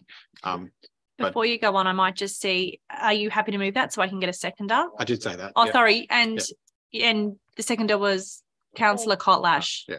Thank you very much. Proceed, Councillor Connolly. Well, I think you said okay, it's gotten confused. Sorry, it was Councillor Reardon. That's what I'm saying. I don't see Councillor Kotlash raise her hand. It was Councillor Reardon. Okay. I was pretty much finished speaking. Now that we've had a free-for-all, why don't we get on with the structure of our chamber? And I'll refer to you, Councillor Connolly. Yeah, I was done. Yeah. Councillor Lyons-Buckingham. Thank you, Madam Mayor, and thank you, Councillor Connolly, for taking that on. I do think it's a bit of a peculiar situation because I wasn't aware that it was going to be a decision being made tonight, and unusually, probably as well, I was contacted by various people coming from different perspectives, from different groups, from everything from people who want nothing done to people who want other things done. And it became quite apparent that they were all under the impression that tonight there was going to be a decision being taken around this. And that came from their conversations with council staff or whoever they had been speaking to. And I don't think it came from councillors, because I wasn't even aware it was in the business paper when I was first contacted about it. I think that this it is a way forward how we can, as Ms. Germain had said, recognise that, of course, we do value the Bilpin Hall and its role it plays in the in the community overall as a community facility, but particularly during those times where we have some disasters. I'm wondering, and I guess the questions that are outstanding that we still need to explore are, could the scope be reworked to reach a compromise if there's some issue around how it's delivered? Because essentially I think what we're being told is that, there's a need for something to be done there at the car park. And because I'm not really across all the details of the grant itself, I think that we just need to defer making any sort of definite decision about it until we can look at it more closely. We know that there can be timing adjustments around some of these projects, so we can look more closely. And tonight we've been looking at the place plans, which are around community resilience and enhancement, and Bilpin's one of those villages there. And so finding a solution, I think, even ties into how we're talking about building up these community centres to make them stronger and better for when we have emergencies. We've also seen tonight Mayoral Minute coming forward about the emergency services levy, which is another imposition on this council to be giving more money. And here we are, we've got some money with an opportunity to upgrade a facility to increase its resilience. And we've just got a single sentence, I think, around the not being in the long-term interests of the council. So I think it's really important to explore that further. We did have an email about it, and I think that since then, because the community have contacted councillors around it, that I think it's become apparent that there was some issue or misunderstanding or, a real willingness for some groups which don't even always work together necessarily to come together and to see what can be done to deliver a better facility at the Bilpin Hall. I think Ms. Germain raised about the flower show, which is, of course, a very big thing on the Bilpin calendar, of course, and the issues about the car park when you have an overflow of people there. So I'm have moved this in the spirit of hoping that the council and the community can explore any other options that there are before we make that decision of whether it's viable or not, whether it's viable in the long-term interest or whether it's viable to be done within the scope that it was applied for and granted and funding was granted for. But it definitely does not seem good decision making to take a decision around sending that money back and eliminating that project before we've explored these other avenues. Thank you. Thank you, Councillor. Anyone else? Did I have any time left? A minute. So a minute 12, because I wanted to also speak against, I cannot support the magnitude of ratepayer money supplementing grant funding for the Turnbull Oval upgrade. I think that putting $4 million of ratepayer funding into that at the moment, when we've got so many other things that our community are calling on us to be doing, is just not good. We're essentially saying that we'll take the grant money from where our hard-earned taxpayer money is paying tolls every day and getting doled out some shiny new things. And there we are saying that we'll put $4 million of ratepayer money towards that as well. So I won't be supporting the upgrade to Turnbull Oval. Not that I've got anything against Turnbull Oval. I think it's wonderful, but I think there's other things in our community that are going to miss out. We need to do a lot of smaller projects that don't have money allocated to them. We could do some things at Turnbull Oval, but to put forward ratepayer money simply to get a bit more of that grant funding, I think is not a very prudent decision to have made, and I do not support it. Thank you, Councillor. What I might just do is move a procedural motion that everyone to put the items in this motion in seriatim. All those in favour of voting in seriatim, please raise your hand. I declare that carried. Any other councillors wishing to speak? Councillor Lyons-Bucket. Sorry, I meant Councillor Wheeler. I was looking at, I don't know, just please proceed, Councillor Wheeler. Yeah.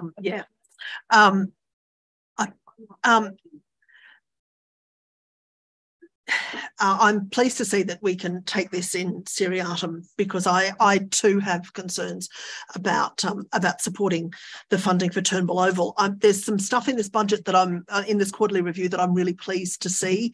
I'm very pleased to see the Packer Road ceiling going ahead. Still going ahead, albeit in the next year, and also the Ian Street Glossodia drainage upgrade, unfortunately with an increased cost. That's work that community has been waiting for some time. In fact, when the Director of Infrastructure and I were out at Glossy meeting with the residents of both Ian Street and Mitchell Drive, they were showing us letters from 1995 where council had promised to do that work. So it's unsurprising that they are running out of patience. There's a couple of things in here that I think are worth noting. The Macquarie Park Place to Swim funding. I was contacted by a resident who was quite concerned about that. Her family were affected by one of the drownings last year. And I want to assure residents that this money won't be used to increase swimming at that site, but instead to improve amenity of the park itself and of the safety and signage in that space, to make it very clear that council doesn't endorse swimming at that site, but may at least improve access for emergency services if needed. The other thing in there that's notable is the driveway to Ebenezer RFS station, where they've really been battling getting in and out of that station for a long time. So I think the members of Ebenezer RFS will be very pleased to see that. I'm glad that we have, we may have a way forward on the Bilpin car park upgrade. A few questions, if I could. Section 4, it refers to later financial years, items that we funded in later financial years. It would be helpful if those later financial years were actually specified rather than that job lot, because I don't know what that means. And therefore, I don't think members of the public know what that means either. Is it the never, never, or do we actually have dates around that? The other question I've got, and I'm happy to take this on notice, is how much will be in the property development reserve after we allocate that additional funding to it? And it would also be good to get some information about where we're up to with the Argyle Bailey Bridge, because I know that's been a big concern for the community involved, and that there have been online briefings for the community, and I'm sure they appreciate that, but the rest of us don't know what's happening, and I think we need to, so that when people ask us, we don't sit there looking like we have no idea what our own council is doing. Councillor Will, I'll just confirm the staff are happy to take them on notice and provide responses to the councillor, to all councillors. Oh, General Manager has a comment. I was just going to simply agree. Oh, well, yeah. Thank you. Thank you, Councillor. Thanks. The Turnbull Oval stuff I find really concerning. I think we are spending money to chase funding, and I think that's a concern. I think we've also committed to far more at Tamplin Field than the community is comfortable with. Given that we have gone to great lengths with the Westinvest funding, with the livability funding, to go back to the funding body and ask for extensions and revisions and all sorts of things. I wonder if it's now possible, particularly with a change of government, for us to go to the Westinvest funding body and ask if it's possible for us to reduce the scope of works at Turnbull Oval and take the money that's on offer without us finding $3 million from our budget black hole, $4 million, which is coming from other projects, let's face it, money that could be spent on road safety, road upgrades, or other community projects. Or perhaps we repurpose, instead of repurposing funding from the general budget, we repurpose funding from the Westinvest budget, remove the synthetic turf from Tamplin, given that the Athletics Club has objected to it, and given the ongoing costs to council if we're going to worry about depreciation for other items, and use that funding to upgrade Turnbull Oval so that $3 million can be spared. I can't support items 1 or 2 in this motion with that funding, that $4 million funding allocation to Turnbull Oval. Thanks. Thank you, Councillor. Anyone else wishing to speak tonight? Councillor Shiva.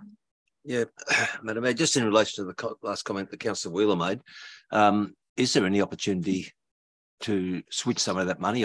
Because there's a comment in the business paper here that some of the money, perhaps from Richmond Pool, may be directed to another location. What about Tamplin to North Richmond? Thank you, Councillor. I'll refer to the General Manager. My understanding is the funding for each project was quite tight, but I will get a confirmation for you. Thank you. Through you, Madam Mayor. The Westinvest Project Office has been really strict and really clear around the governance around these particular projects, insofar as we have made requests to them previously around dissecting projects, shifting funding around, and in every circumstance that has been, the advice has come back that as they have progressed, each of these projects have progressed through the necessary stage gates in terms of their approval opportunities, that there is effectively no opportunity to revisit that. What there is still work going on, obviously, in the very early stages of a number of projects. The Tamplin Oval project has been mentioned here this evening, and that is something that we have already met with the Athletics Club and will continue to meet with all stakeholders there. And the Westinvest Project Office has given us I guess, a performance-based outcome there. So if we've got an all-weather playing surface, for example, that isn't necessarily synthetic, that's something that they may well be amenable to us lodging as a variation to that project, for example.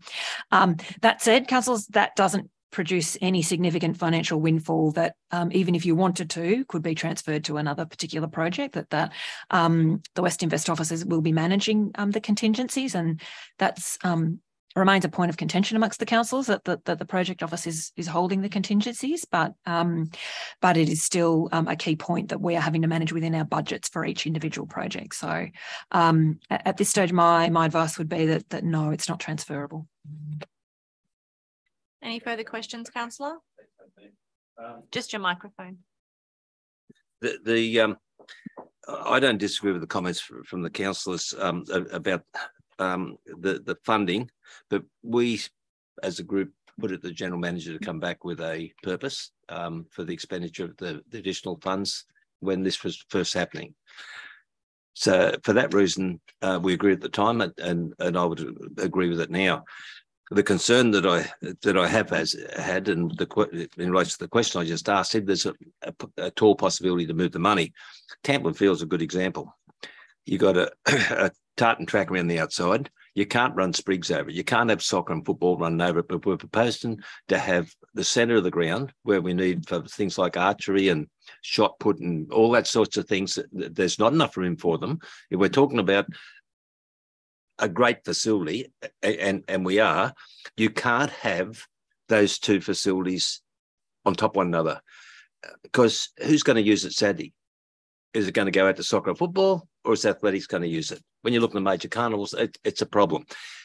And you either got to have an underground tunnel to get to the middle, which is impractical, so that the sprigs don't damage the tartan track. Now, I've pushed for 15 or 20 years for an athletic facility in the Hawkesbury. It's in Sports Council's management plan, has been for years, and so is the synthetic ground.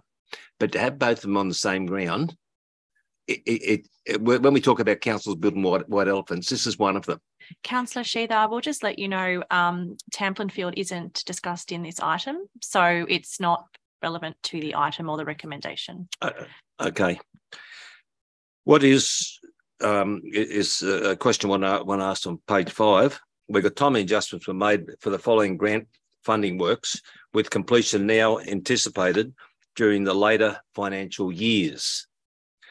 It's Fire Control Centre, it's Upper Hawkesbury Powerboat Club, and there's a couple of others there. The other one's floodgate restoration and repairs. Now, it's been over 2 years since the floods. Why is it that we're looking at later financial years to make good Upper Hawkesbury Powerboat Club and indeed look at our floodgate restoration program? Those questions you'd like answered now? Yeah, yes. absolutely. Thank you, Director of Infrastructure. Through you, Madam Mayor, there are several grants that are listed under that section, preceded by the comment across financial years. Most noticeably is the Fire Control Centre, which includes sorry, I'm going crosswise. I was thinking about the Rural Fire Service. In essence, there are various grants under there, including the restoration of public assets, which will proceed and which will require the next at least two financial years to repair. So that statement covers off on all of those grants. Not all of those grants that are listed there under will be delivered in future years. Many of them will be delivered next year. In terms of specific timing on each of those grants that are listed below, happy to take that on notice and provide that detail to the best knowledge that we have at the present time. Councillor? I've got real concerns about, especially like the Upper Hawkesbury Powerboat Club. It's been 2 years. They've got major events. They've got the Bridge to Bridge coming up later in the year. They've got the World Nationals that'll happen with the Bridge to Bridge this year. That brings literally thousands of people, and a lot of them world competition stuff, to a hole in a bank down there and a building that's got a fence around it. And it's been that way for 2 years. If that was our office here or this room, it would not be like that. And I don't know how we go about rectifying it, but when we're talking about later financial years, that's a real concern, and a concern along the lines that Councillor Wheal spoke about, that where we're topping up, I guess. And look, I love sport, but we've got to be fair to the community. And there's things here the community expect. And while I do expect that sport will get its fair share, and with what's in this West Investment it is massive. I mean, it's got nothing to do with us. We were lucky and got some money, but that is going to help sport into the future quite a bit. But it concerns me, as with the sealing of Packer Road, I went for a drive out there last week, and no wonder I can't walk. The roads are terrible, and you can start with the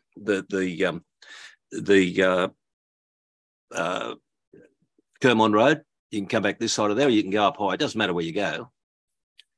Driving those roads at night time is absolutely dangerous. And I went down River Road down to Lower Portland. There's an hour and a quarter drive for about 30 k's. It's atrocious. The southern end of Conroy Road, dirt. Don't take a car down there either. They're the sort of things that this has been 2 years in the making. And I won't get on to Sackville Road. There's been some markings done this week, and it looks like there's some work going to be done there. But it's been 2 years too. And it's a main road. Section as big as this in front of us, missing out the tar. So when I say that we need to be mindful of our finances, then the community expects us to do exactly that.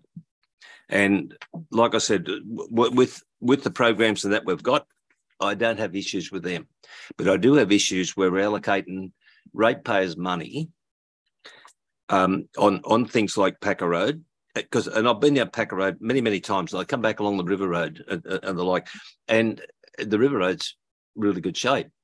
The best road in our city's Wallamai. That's the other side of St Albans. About 5 cars that use it a day, but you can sit on 50 k's, not a pothole in it. That's how all our roads should be. And I'm really coming to grips that if we've got the money, they should be started 2 years down the track. And I know we're waiting on money for government funding and the like, but some of our money, and when you look at the details in the back of this document here, and I've been through all of them, things like our grading program, in the last 12 months, we've spent less than $500,000. With our patching programs, not much different. But pothole stuff, I mean. So, Madam Mayor, I have frustrations. I'm not going to make an issue out of this here now, but I am going to look further into these projects and the likes. And this time next year, I certainly won't be supporting a program that isn't on track to service the public that we represent. Thank you very much, Councillor. Anyone else wishing to speak? I might just make a few comments before right of reply. I thank the councillors for their contributions tonight. I think the decision to defer the issue around the Bilpin Hall is a smart one. It's very difficult when a community group, I guess, can deliver the same outcome a council's trying to deliver when we have so much red tape. It's a huge positive thing to the Kurrajong Heights Bowling Club to deliver the car park that you did. I do hope by deferring this item, there can be some sort of outcome for the community as well around Bilpin Hall. I did just want to touch on the Turnbull Oval situation and remind councillors it was not a position that we wanted to be in, but one that we found ourselves forced into a corner in by the West Invest program. And the decision basically came down to not just spending ratepayers' money for a facility, but also having to make the decision of forfeiting nearly $4 million, I think I've got that correct, of funding because we had that gap. So we either had to decide to face the community and tell them we gave away $4 million of funding, or cover the gap for a project that added up, which was tasked to the General Manager to source that and give us that objective outcome. So it was not something that any of us wanted to be in. But when it comes to saying that ratepayers' money should not be spent there and should be spent on roads, I think if you actually read the quarterly budget review statement, and I know many of you have, we aren't short of money on roads. It is time, it is contractors, it is materials that is our issue. So there is and you look at the amount of grant funding that we're receiving for the roads. It's huge. It's funding that we've never really had before. So I guess that's where we come as decision makers to have to balance those priorities across the LGA. And To me, when we were forced into making a decision about that, I did not want to look one person in the eye, given the state our LGA is in after repeated disasters, and say I gave away $4 million in funding when we could top that up over a number of financial years. It's not to come out just in one financial year. It's over a number of financial years. I know Templin wasn't in it, and I called that to account, but I did want to say we are discussing that with the Hawkesbury Little Athletics Club or City Athletics Club. Appreciate those comments that you made, and know it's probably not realistic, but I anticipate that could be still a positive outcome based on some better quality turf rather than synthetic. So with those comments in mind, I will be supporting all of the parts. I do remind councillors that we will be voting individually on each point. And if there's no other speakers, I will hand over to Councillor Connolly for right of reply, which is not necessary.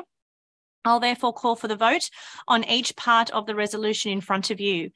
Those in favour of point 1, please raise your hand. In favour are Councillor Reardon, Councillor Weigel, Councillor Sheether, Councillor Connolly, Councillor Kotlash, Councillor Calvert, Councillor Dogramaggi, Councillor Durick, Councillor Zemprogno, Councillor McMahon. Those against, please raise your hand. Councillor Lyons Bucket, Councillor Wheeler. I declare point 1 carried. I'll just need the motion back up on our screens, please. I think we've all read though point 2. Those who are in favour of point 2, please raise your hands. Those in favour are Councillor Reardon, Councillor Weigel, Councillor Sheether, Councillor Connolly, Councillor Kotlash, Councillor Calvert, Councillor Dogramaggi, Councillor Durick, Councillor Zemprogno, Councillor McMahon. Those against point 2, please raise your hand. Councillor Lyons Bucket and Councillor Wheeler, I declare point 2 carried. Those in favour of point 3, please raise your hand. Councillor Reardon, Councillor Weigel, Councillor Sheether, Councillor Connolly, Councillor Kotlash, Councillor Calvert, Councillor Dogramaggi, Councillor Durick, Councillor Lyons Bucket, Councillor Wheeler, Councillor Zemprogno and Councillor McMahon. I declare point 3 carried also. That is the last item on the agenda tonight, subject to public address. I do thank all of our speakers tonight for your attendance and for your advocacy for the relevant sections of our community. We have no condolences tonight. The next item in order is the mayoral minute. You all would have received my mayoral minute today. I'll just talk on that. I apologise for its lateness today. As you can see from the content within the mayoral minute, and I'll just read that out for anyone watching, which is about damaging increase in emergency services levy costs. This is something that was imposed on us kind of out of the blue. The new state government is making a series of decisions right now that as mayor and as councillors, you should be very concerned about in terms of the outcome for the community of the Hawkesbury. This item is not about the raising of the Warragamba Dam wall, but I'll mention that's something that has just been without consultation taken from our community. This is another item that has been without consultation now imposed on us as a council.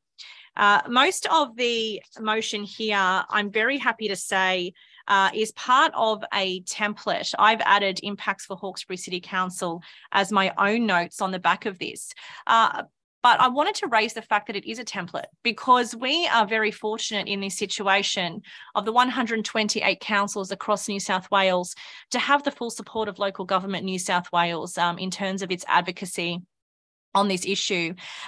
When the state government made the decision to scrap the ESL, and I'll refer to that in terms of emergency services levy, subsidy for councils, they did not let us know that that was going to happen. They did not give us a time frame to provide feedback.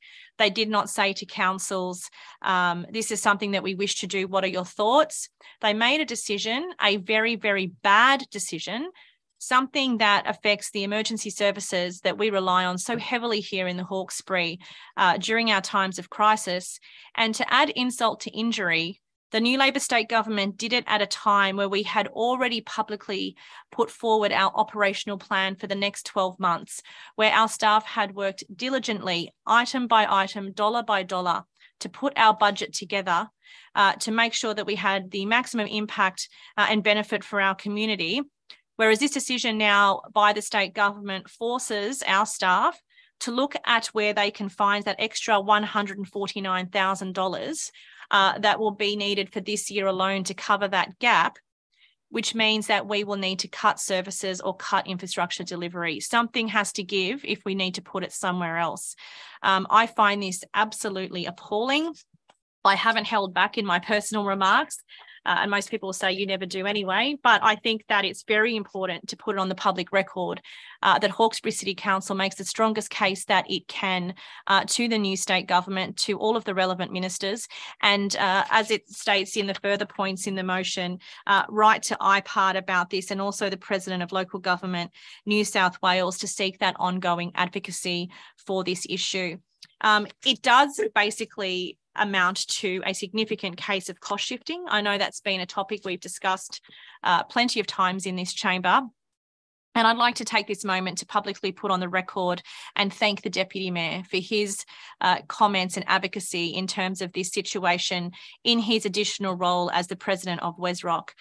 Thank you for coming out so strongly. You certainly made an impact last week with your comments right across many forms of media. So I thank you very much for being a staunch advocate for Western Sydney, and of course, as the Deputy Mayor of Hawkesbury City Council, for the financial situation it puts our council in. What I'm asking councillors to do tonight isn't quite controversial in terms of a political decision. It's more of an advocacy piece in those different points, noting the impacts it has on our specific council and writing to the relevant bodies to express our absolute outrage that this has been done to us, because it's not something that is just going to be done for the next financial year. It's something that will be put on us every single financial year, that we need to fund this gap. And as I said before, when it comes to funding our emergency services, the people that keep us alive in the most dangerous times, I can't believe the state government has completely walked away from this responsibility. I therefore thank councillors for taking the time to look and consider this mayoral minute, and I therefore put it forward. Councillor Connolly. Thank you. Just a question, and I might have this wrong because obviously we don't have much time to consider this, but from my recollection, there is a compulsory ESL amount and then an additional voluntary amount we contribute to the RFS. Just want to know what's the quantum of that voluntary amount, if that's correct. I'll just refer to... I think it should be Laurie. Sorry.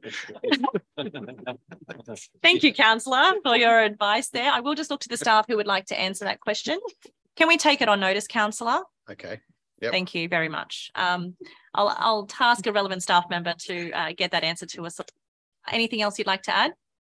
No, I support the minute. Just, I mean, the next step after this, assuming they don't listen, hopefully they will be to work out what impact that has. And I think part of our powerful public advocacy would be to point out that we're already contributing more than we have to, and that the obvious response would be to stop doing that. Thank you, councillor. Councillor Lyons-Buckley. Thank you, Madam Mayor. I also support the mayoral minute, and I did have that same question for Councillor Connolly, because a few years ago, I think we were paying somewhere in the order of around 250,000 or something more above what the mandated percentage was. As the Mayor has pointed out, this is another example of cost shifting, which we've seen increases for years, increasing the burden on councils and as such on our ratepayers. And of course, because we deliver services to our ratepayers, we continue to bear the cost, and because we must get the crucial services out. And that is a very unfortunate thing for our ratepayers, because they don't like paying more rates. I think playing politics around emergency management should be universally frowned upon, and I expect it will be in this instance across every council that is impacted by it. There's a growing blocking of local government from crucial decisions. And I know there was a move when the National Cabinet was on to have a local government seat at the table. I do think now the federal Labor government have included local government, but I hope the state government will, listen carefully to the advocacy put out by organisations like LG New South Wales and WesRock when they raise these really valid advocacy pieces, and really get through to the government the impacts that this has, particularly on areas like this one, which has been so heavily impacted. It's got to stop. I mean, this cost shifting really has to stop. Both of the major parties do it and have done it, and it's just gone on for too long. The capacity of local government to remain financially sustainable is continuously under threat, because we never know when something like this is going to be imposed on us by another level of government, well, mainly the state government. Given that the state government relies heavily on a large volunteer workforce, and the efforts and resources of community members and organisations who are tirelessly working through disaster after disaster, this is a very unfair imposition on our people. These are the people who pay their tax, they pay their rates, and now the government wants to slog them with more burdens via contributions to the Emergency Services Levy. The previous government's given us a lot of money for projects and so on. And I think that it's time that at some point we need to call a halt to it all and do some proper prioritising around where government funding is going. So we need to fund what we need to keep our community safe in the first instance. And then we need to ensure that funds are secured to allow financial sustainability into the future, because it's no use getting a few things here and there if we can't run as an organisation in a viable sense and be able to really deliver what's really crucial to our community, and that is particularly around emergency management.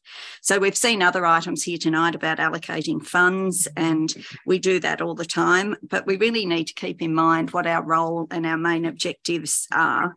And I hope that the government listens to this. I suspect they will when they see the reaction across the board, and I'm pretty sure that will be fairly universal. I just think it's unfortunate that it happened like this. And of course, it speaks to the very problem that is a bigger growing problem, in that the frequency of disasters has increased significantly.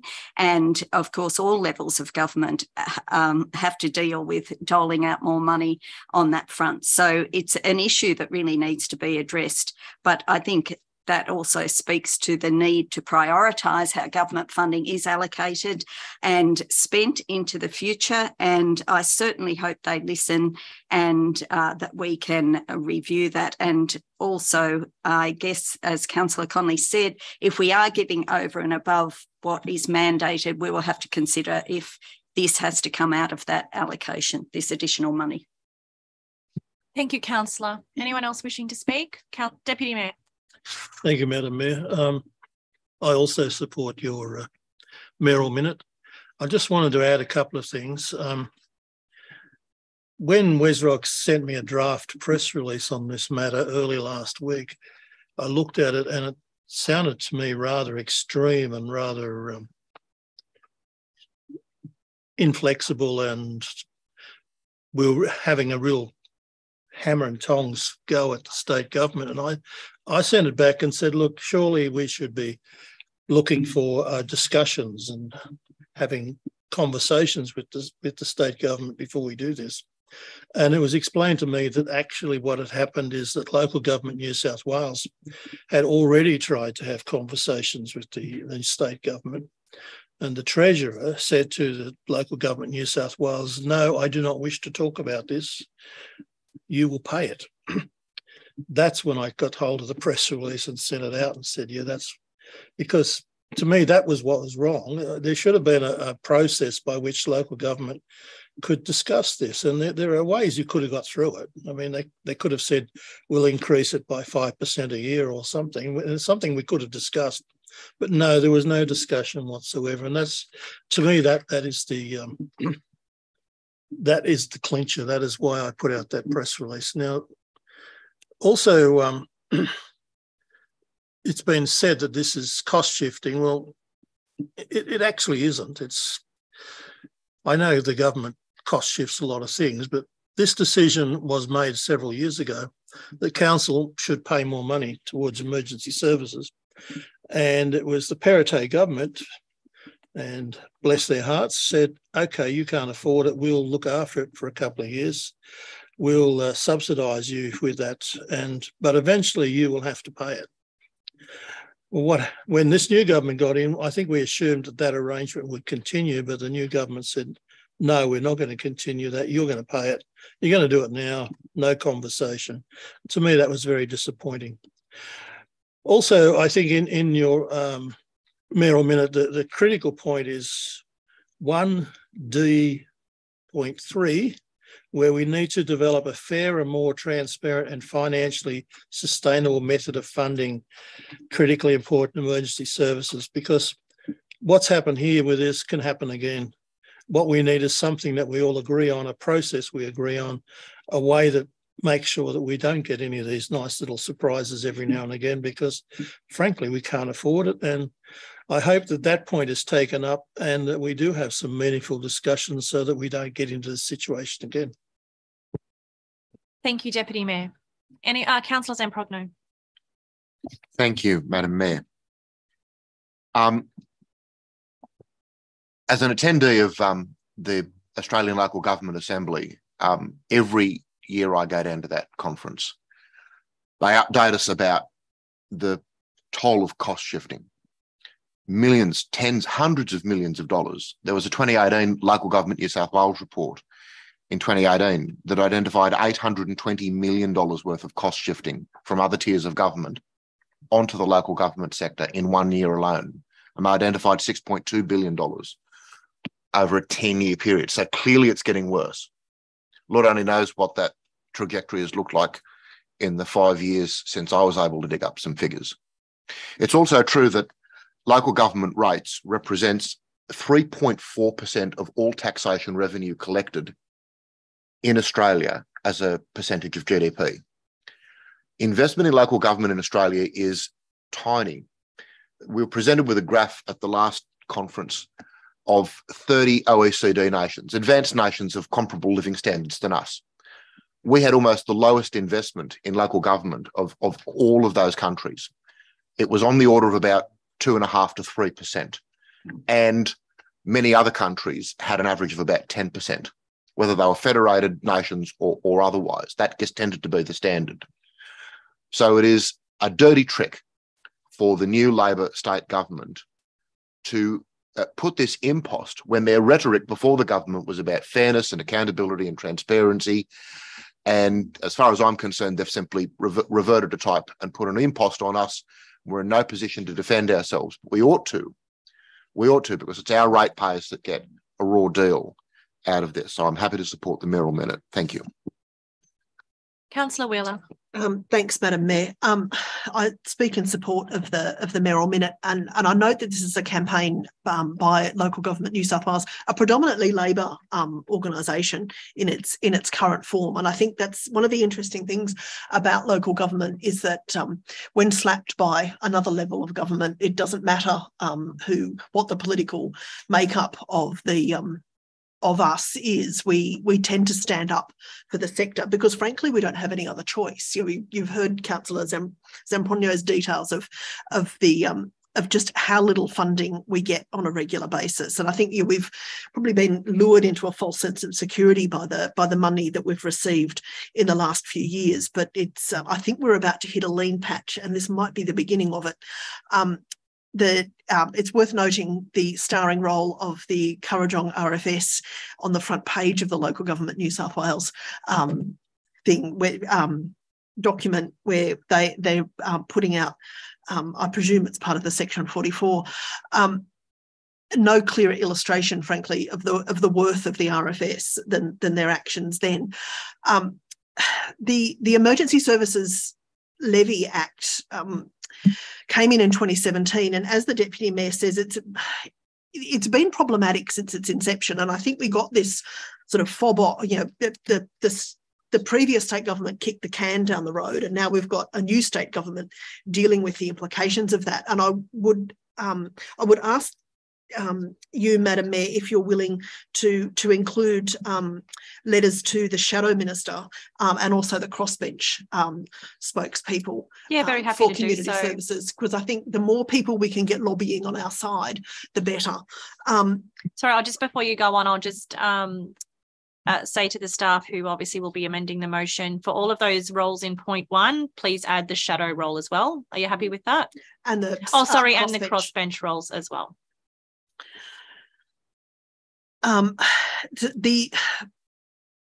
the amount of the contribution that's required, it's worth noting, by each of the organisations is set by the SES, the RFS and Fire and Rescue New South Wales. And this year it represents a 53% increase in costs across the local government sector. That's a massive impost for an organisation that has very little capacity to collect revenue. This has come once budgets have already been determined, and well exceeds. And I will note that that IPART and the state government set what we are entitled to collect from our ratepayers in order to fund these costs. So it's very nice for them to pass these costs on to us, but they're not giving. We are not allowed many means of collecting them. But one of the big problems here is actually that this represents a significant double dip for residents, businesses and ratepayers in the Hawkesbury, because we pay twice under this emergency services levy, and we pay disproportionately the second time round, and that's when the emergency services levy is calculated on our insurance premiums.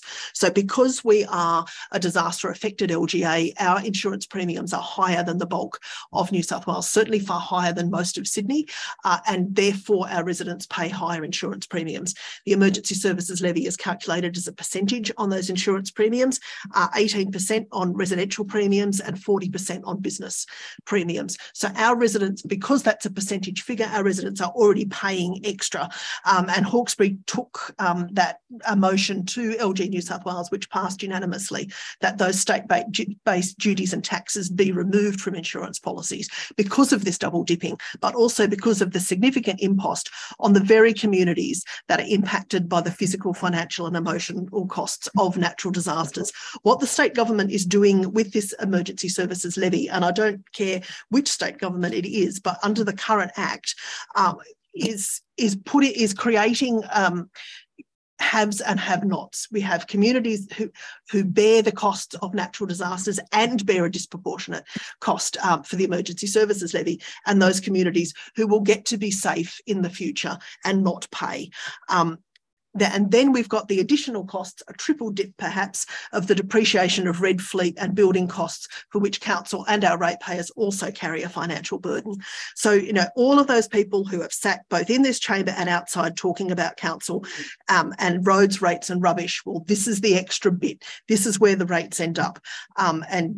I think even the Insurance Council of Australia is calling for this model to be changed. The current local government funding model is unsustainable, and this is a really fine example of just how unsustainable it is. We need an equitable, transparent and sustainable model going forward, and this certainly isn't it. Thanks. Thank you, Councillor. Anyone else wishing to speak?